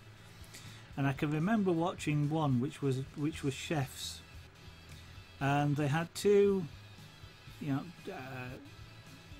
They took a person who basically had his own burger van, and they took two chefs, I think, one out of college and one out of a Michelin-starred restaurant. Not the chef himself, but like a trainee. And the idea at the end of the program was that they would enter a sort of a competition, shall we say? I can't remember exactly the details of it, and see. And then the see how they got on in the competition. The judges didn't know who it was, who was who. And at the end of the program, they sort of said to the judges, one of these three people is a fake, in quotes. And what he does normally in his normal job is he's got his own burger van. And the other two are whatever. And I remember this one because, the whole program was about him faking it, in quotes. But I remember this one because Of course, they got it wrong. The bloke they picked to win was the fellow with his burger van, and he cooked this sort of 5-course meal or whatever it was, a really fancy thing. And they put the fella from the Michelin starred restaurant, I think, third, and they thought he was the faker. And I just found it absolutely, that one was just really funny. And they were just absolutely gobsmacked when they were told who it actually was. And they sort of pointed out things like I mean the fake bloke, because he was trying to concentrate on so much, he sort of, when they sort of said, can we have a talk with you, he said, hang on a minute, I'm just going to put this in, and you'll have to wait. And of course they just took that as being sort of an arrogant chef. That's how chefs work, and therefore that was one of the reasons why they thought he was a real thing. Oh yes, I remember seeing that. Great big sort of transporter things trundling buildings down the road. Yeah, I saw a few of those. Yeah, you want to move house. Literally move house. Not quite the same thing, but I've seen programs in the UK where they've done that with bridges, railway bridges. Picked it up, moved it out of the way, gone and picked up another one and brought it and dropped it in.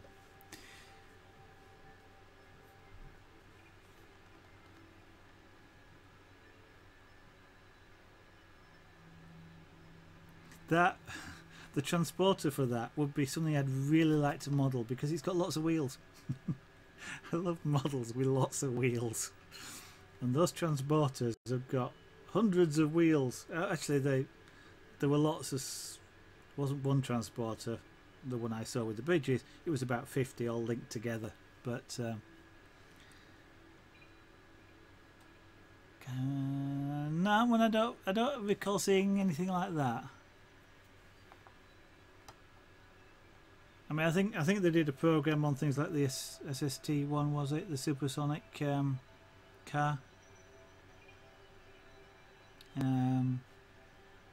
But I don't actually recall seeing much.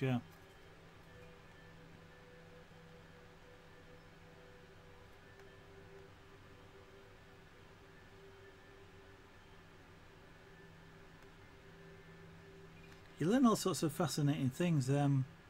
One of the things that fascinated me for model aircraft, the world speed record for model aircraft, I don't know if it still is, but from the point where I remember this, the world speed record for model aircraft was held by a glider. Forget the jets, petrol driven aircraft, glow pulse jets, glider. Weird and wonderful facts.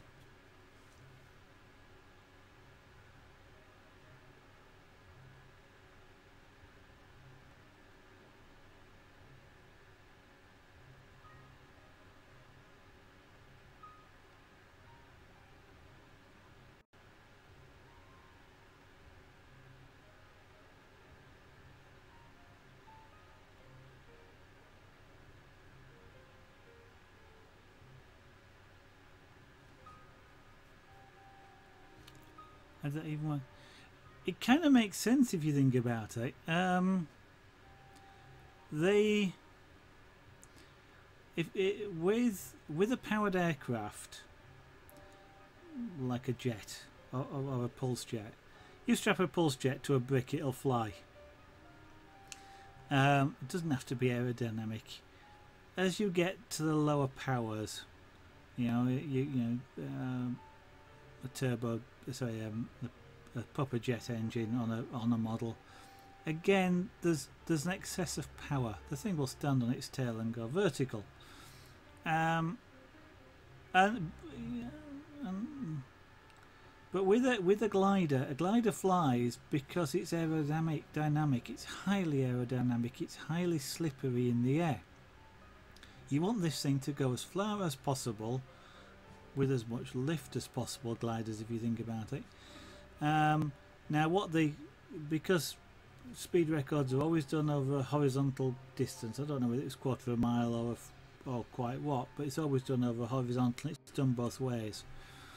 The way the glider built up speed, vertical dive, virtually a right angle turn, and then straight.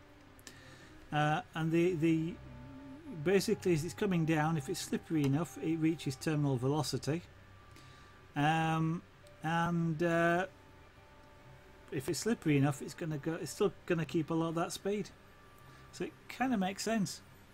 Ray America, good evening and welcome to the stream. Unfortunately, you are just arriving towards the end of it, but welcome nonetheless.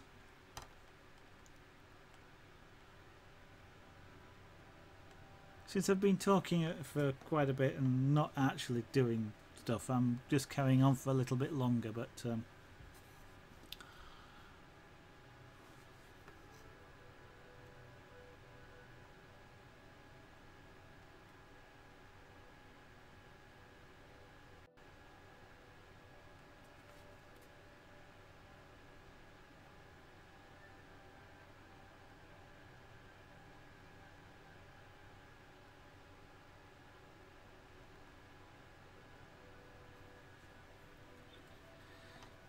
yeah, it kind of does. I mean, that's the fascinating thing about the fact it was a glider. It just grabs your attention as a glider. Everybody thinks of them as slow and ponderous things, but they shift. There's a technique for model gliders which is called dynamic soaring, and I don't quite understand how it does it, what the physics involved and how it does it, but it basically involves you looping the glider just behind the ridge of a hill, so you catch the back of wind blowing up it. And these things, when the people are flying these things, they're looping in sort of about 2 or 3 feet radius or something like that, and the thing is flying so fast that it's actually humming. It's actually creating sound waves. And I don't know how fast the thing is going, but it is the stresses on the thing must be absolutely amazing. And thank you very much, Ray America. That is very kind of you. Effectively, dummy luck. That's correct. Yes. I'm not actually technically. I'm not actually burning the wood. It's not being oxidized as such, which is what burning would be. It's more akin to cooking it, like you cook meat, and as with meat, which would go brown, all that does it for a slightly different reason. This is kind of the same thing. It goes brown, but you are correct. It's a heated element. This one running at about 1.5 volts, and I'm probably running about 2 amps of current through this at the moment. So it's too hot for me to touch because it's burnt. I'll say burning wood, notwithstanding I'm not actually burning, but to colour the wood. So it's running probably about, I was going to say in Celsius terms, probably 250 degrees, something like that. I don't know what that is in Fahrenheit.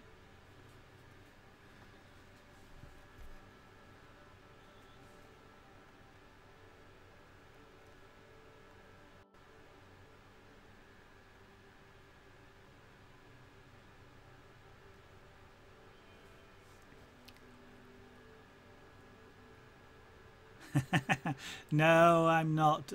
Whilst we might have been talking about things in along those lines, science is an interest, but I'm not a scientist. No, I'm a my training is in telecommunications, but I am interested in electronics and things like that. So technically, you're reasonably accurate in that respect. And no. Quiz shows are quite tend to have quite a characteristic, quite I know you get specialist knowledge quizzes, but quite often the sort of general knowledge sorts of quizzes, and history I'm not fantastically interested in, and literature and films, so I'm not that good on quiz shows.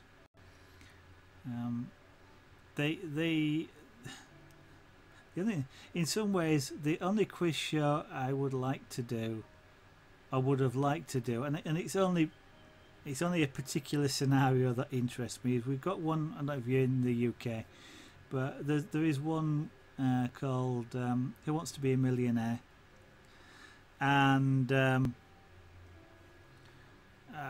basically, if it's not a quiz show that you know, they ask you a question, but they give you the answer, or they give you 4 answers of which one is right.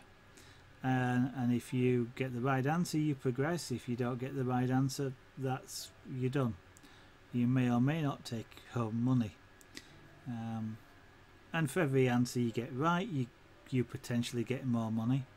So the scenario I'm interested in would be to get to the last question, the £1 million question, to know what the answer is, but to pretend I don't know and ask the audience, and just see what happens. That kind of would amuse me.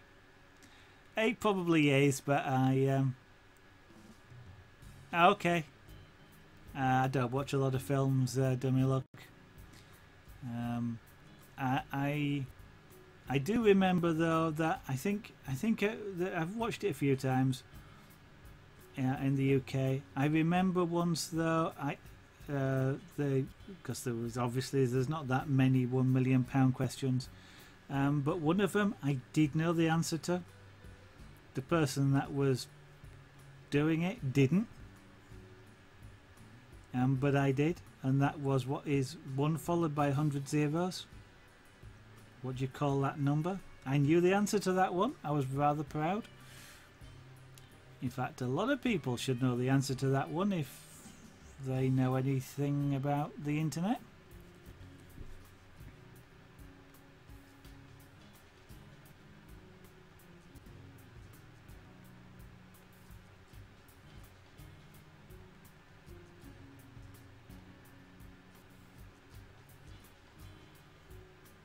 I wonder if anybody on watching here actually knows the answer. What is 1 followed by 100 zeros? No, I didn't see that one. Oh, I tell you what, I would not have wanted, I would not have liked, not that I have children, so, but I would not have liked to have been the father on that question.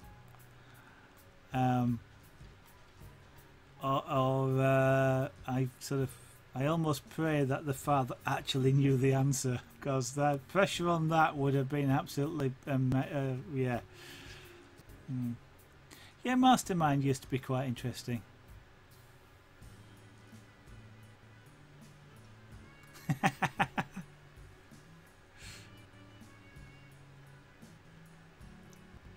You never know, Free. They might have accepted that. What the problem they'd have, though, is finding somebody that could compile the questions. Because you know what the questions, you know what they used to do with Mastermind is you pick your specialist subject and they'd go find a specialist that could compile the questions for them. They didn't. It wasn't an in-house team. And I actually remember, was it? It was, I can't remember what it was now in terms of, but there was one competitor that was in the show, and it got a, shall we say, an obscure specialist subject. So the team had gone out to find the world expert on this subject to get him to compile questions, not realising that the fella they wrote to compile the questions was the fella that was competing. He was honest, otherwise he could quite easily have submitted all the questions and known the answers, but he was honest and told them, you probably don't want to ask me that.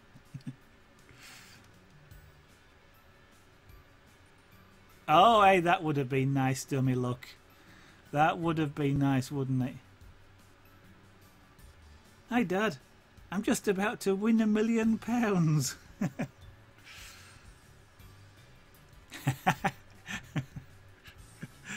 I suppose it saved him the cost of a phone call, didn't it? Afterwards. Oh yes, that would have been really good, dummy luck. Yes.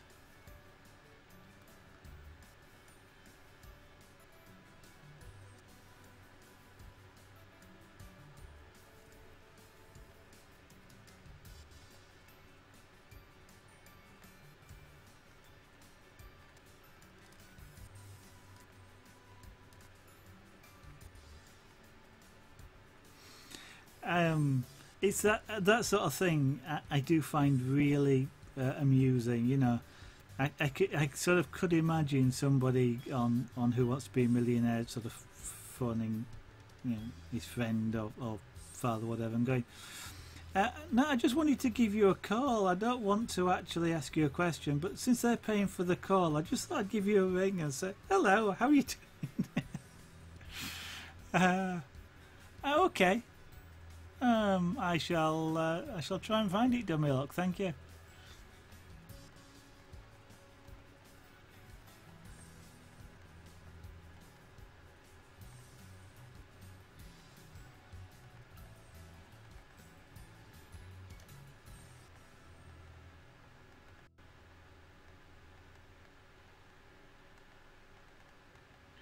Now then, you see, how many other creative streams do you get? Sort of discussions of, high-speed gliders, millionaire questions, and I'll tell you the answer in a minute, and blue dogs. Yeah, blue dogs. No, don't ask me either. I'll thanks, Demi. Look, I'll take a look. Those of you that might not know, 1 followed by 100 zeros is called a Google, which is where the internet search name company name came from. Google. 1 followed by 100 noughts, the largest known number, or more strictly speaking, I suppose, the largest named number. And if I remember rightly, their reason for choosing it was it represents knowledge of everything type of thing. Yeah, you're right, dummy luck. You, I'm guessing you beat me there, but yeah. Did they spell it incorrectly, or did they actually do it on purpose? I can't actually really remember. I just vaguely sort of, yeah.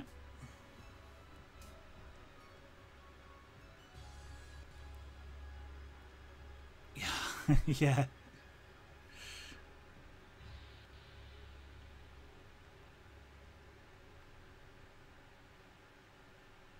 Yeah, the largest known number. Not that you can't get bigger. I mean, two Googles is bigger than one Google, but the Google is the largest named number. So, yeah. And I always find there's certain concepts that blow your mind in a way in mathematics. Infinity is the largest number possible. It's impossible to have something bigger than infinity. So what happens when you add 1 to it? Google. Google. Google. Google.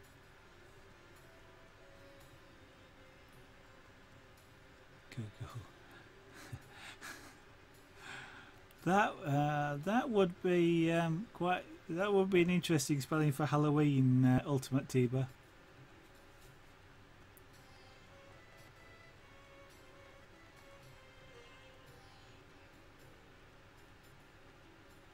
Sounds like something you'd do in the zombie apocalypse. Does that? Google.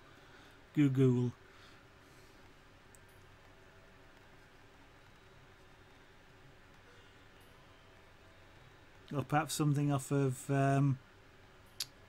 Ghostbusters.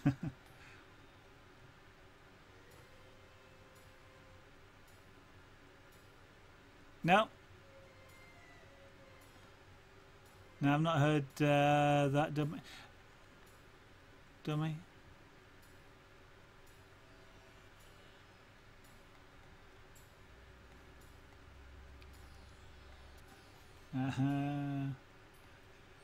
Well, that's about 3 times more than me then.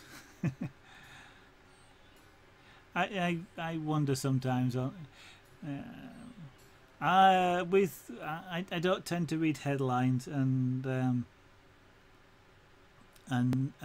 newspapers because they just pick up headlines, and when you actually read the story behind it, it's usually not worth the effort. But it's interesting. I think I didn't know about this week, but as there are sort of there have been stories about people doing interesting things like that, and this thing about interstellar travel and apparently and getting somewhere faster than light would. It keeps popping up from time to time.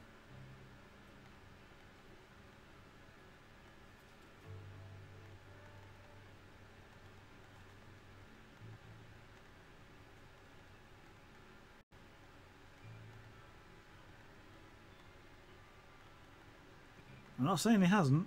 I mean, anybody who can get their mind around that sort of mathematics, it has to be absolutely amazing.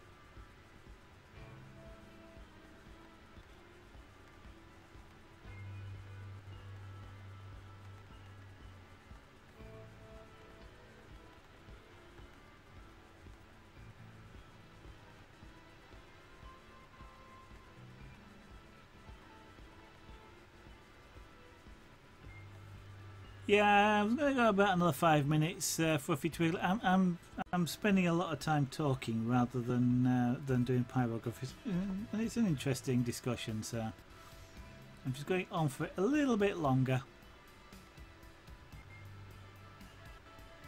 Okay. It is indeed. Yep.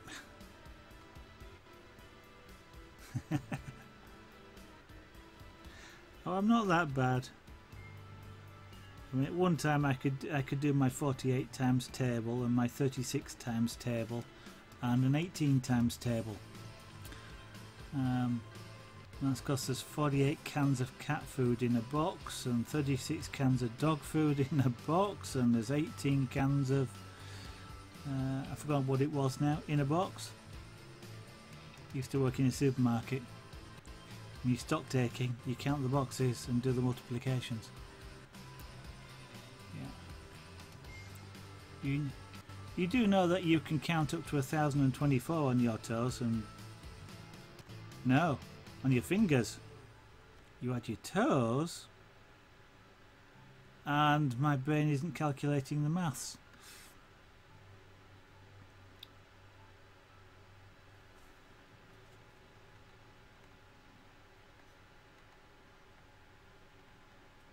Kind of like a party trick is that. You use one hand and you can... What can you count up to?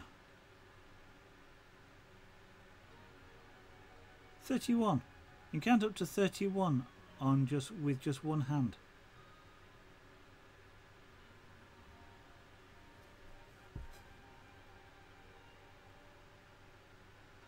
I suppose strictly speaking that's 32. Sort of. Depending on whether 0 is a number or not.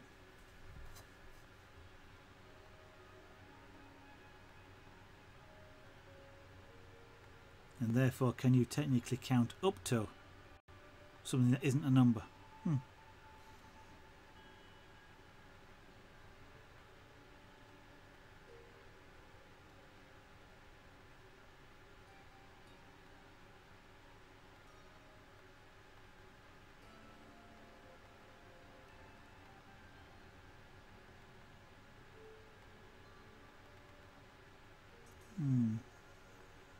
The cream cake fairy hasn't been around today. I know there are cream cakes though, as well as Twiglets and salted peanuts.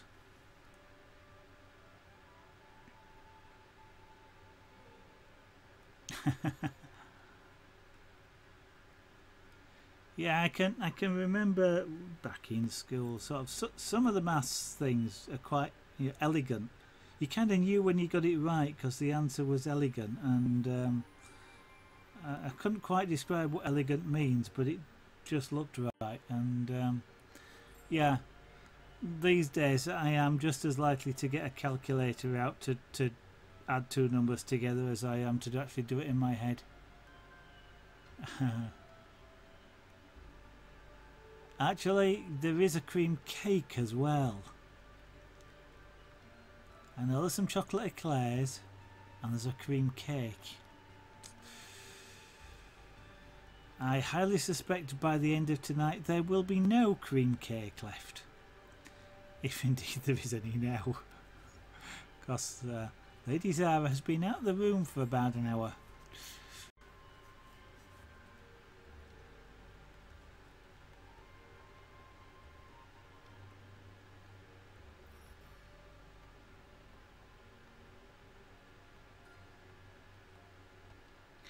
And those of you who may have been wondering how you can count up to 31 on your fingers, it's binary. 1, 2, 3, 4, 5, 6, 7, 8, and this is where it gets hard. 8, 9, 10, 11, 12, 13, 14, 15, 16, and carry on.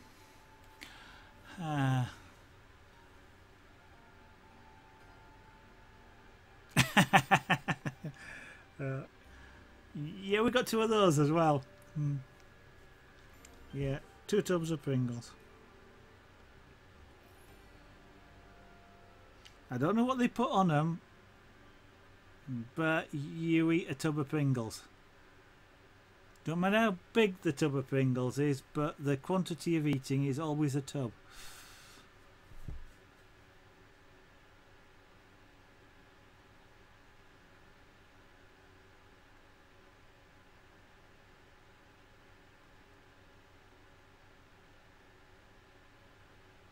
And if I buy Pringles, I will buy barbecue beef ones.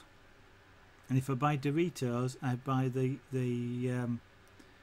red ones, the spicy, whatever they are, jalapeno peppers or something.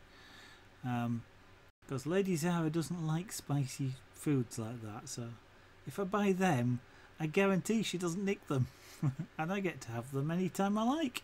I can have a packet open on the desk for days. No, I could have a packet open on the desk for days. I don't, but I could. And they wouldn't go missing. Yeah, spicy Doritos. Mind you, Junior likes spicy food. If I have a curry, and you know, there's always sauce left on the plate. Junior will be the one that wants to lick the plate clean. If you put it down on the floor, he will actually lick the plate clean. Cats are a weird thing. Our first two cats, Mindy and Maui. Maui used to love fish from the fish shop, and Mindy used to love the batter. And they wouldn't eat the other. So Maui would eat the fish, Mindy would eat the batter, and they'd share a fish. Junior likes spicy food, yeah. I've never tried that with Judy, probably would. Mind you, I suppose if you just licked all your hair clean, you probably might like spicy food as well.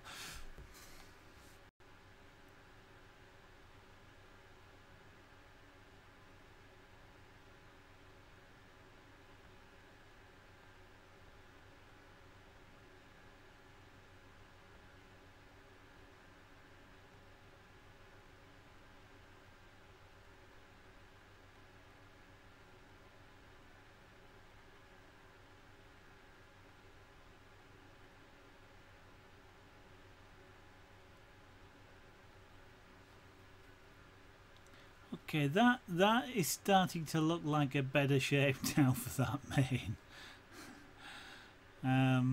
I've still got a lot of work to do on that to apply the right shading to make it look the right shape.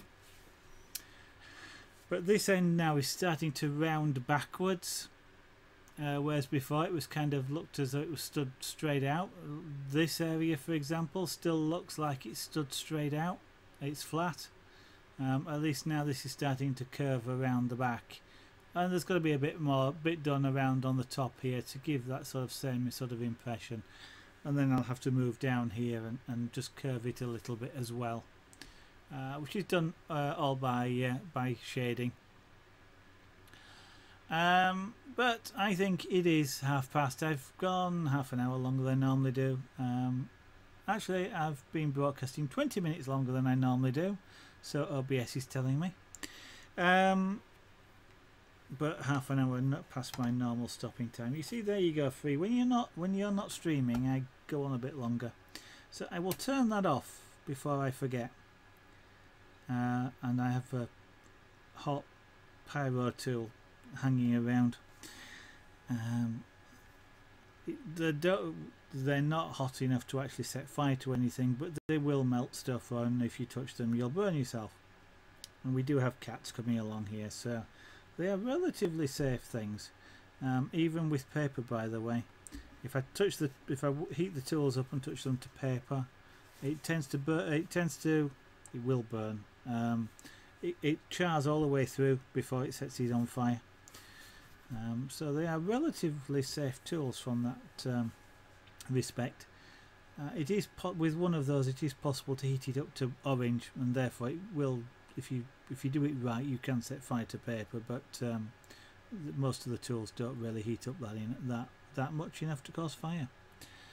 Anyway, it is time for me to stop. Tomorrow we will be continuing with adding just lots more hair, darkening the hair down so that we get the correct shapes appearing, and adding a little bit more detail like these. Darkening off, adding some more of these sort of tufts, clumps, groups of hair, just to give it a little bit more interest around there, and tie things together a little bit more than it does at the moment. Just make things like this shadow look like it really is a shadow rather than something weird.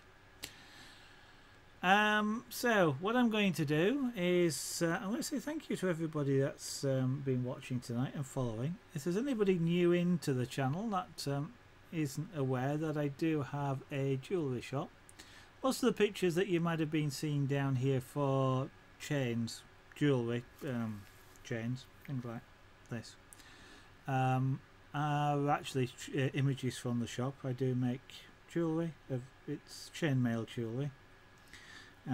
So I do recommend you take a look at, but there again I would recommend you take a look. It's my shop. Proceeds of which help out the stream, buying things like the wood I was showing earlier and beads and things like that. And one of these days I might even get some of the pyrography on there. It's just a matter of taking photographs, but I'm still missing those 2-its, the round versions. I've got plenty of square ones, but I don't have the round ones.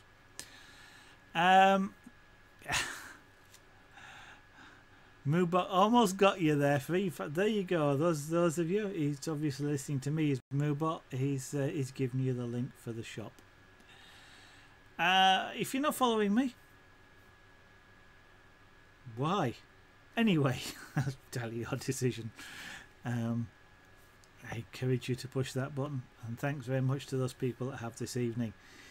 So if you don't want to follow me, but you might like to follow me, but this time on Twitter, you'll get a notification then if I go live, and that's about the only thing I tweet out. Occasionally I'll tweet something else, but not very often, so you're not about to get inundated. And apart from that, I'll be streaming again tomorrow night from approximately 8 PM UK time, 2000 hours GMT UTC, or about 2.5 hours ago. It was 8 o'clock here in the UK. I'm just going to say, let us not forget them, and nor should we forget the lessons that they fought to teach us. thanks everybody for watching. It has been fantastic. Look forward to seeing you in the future in the studio.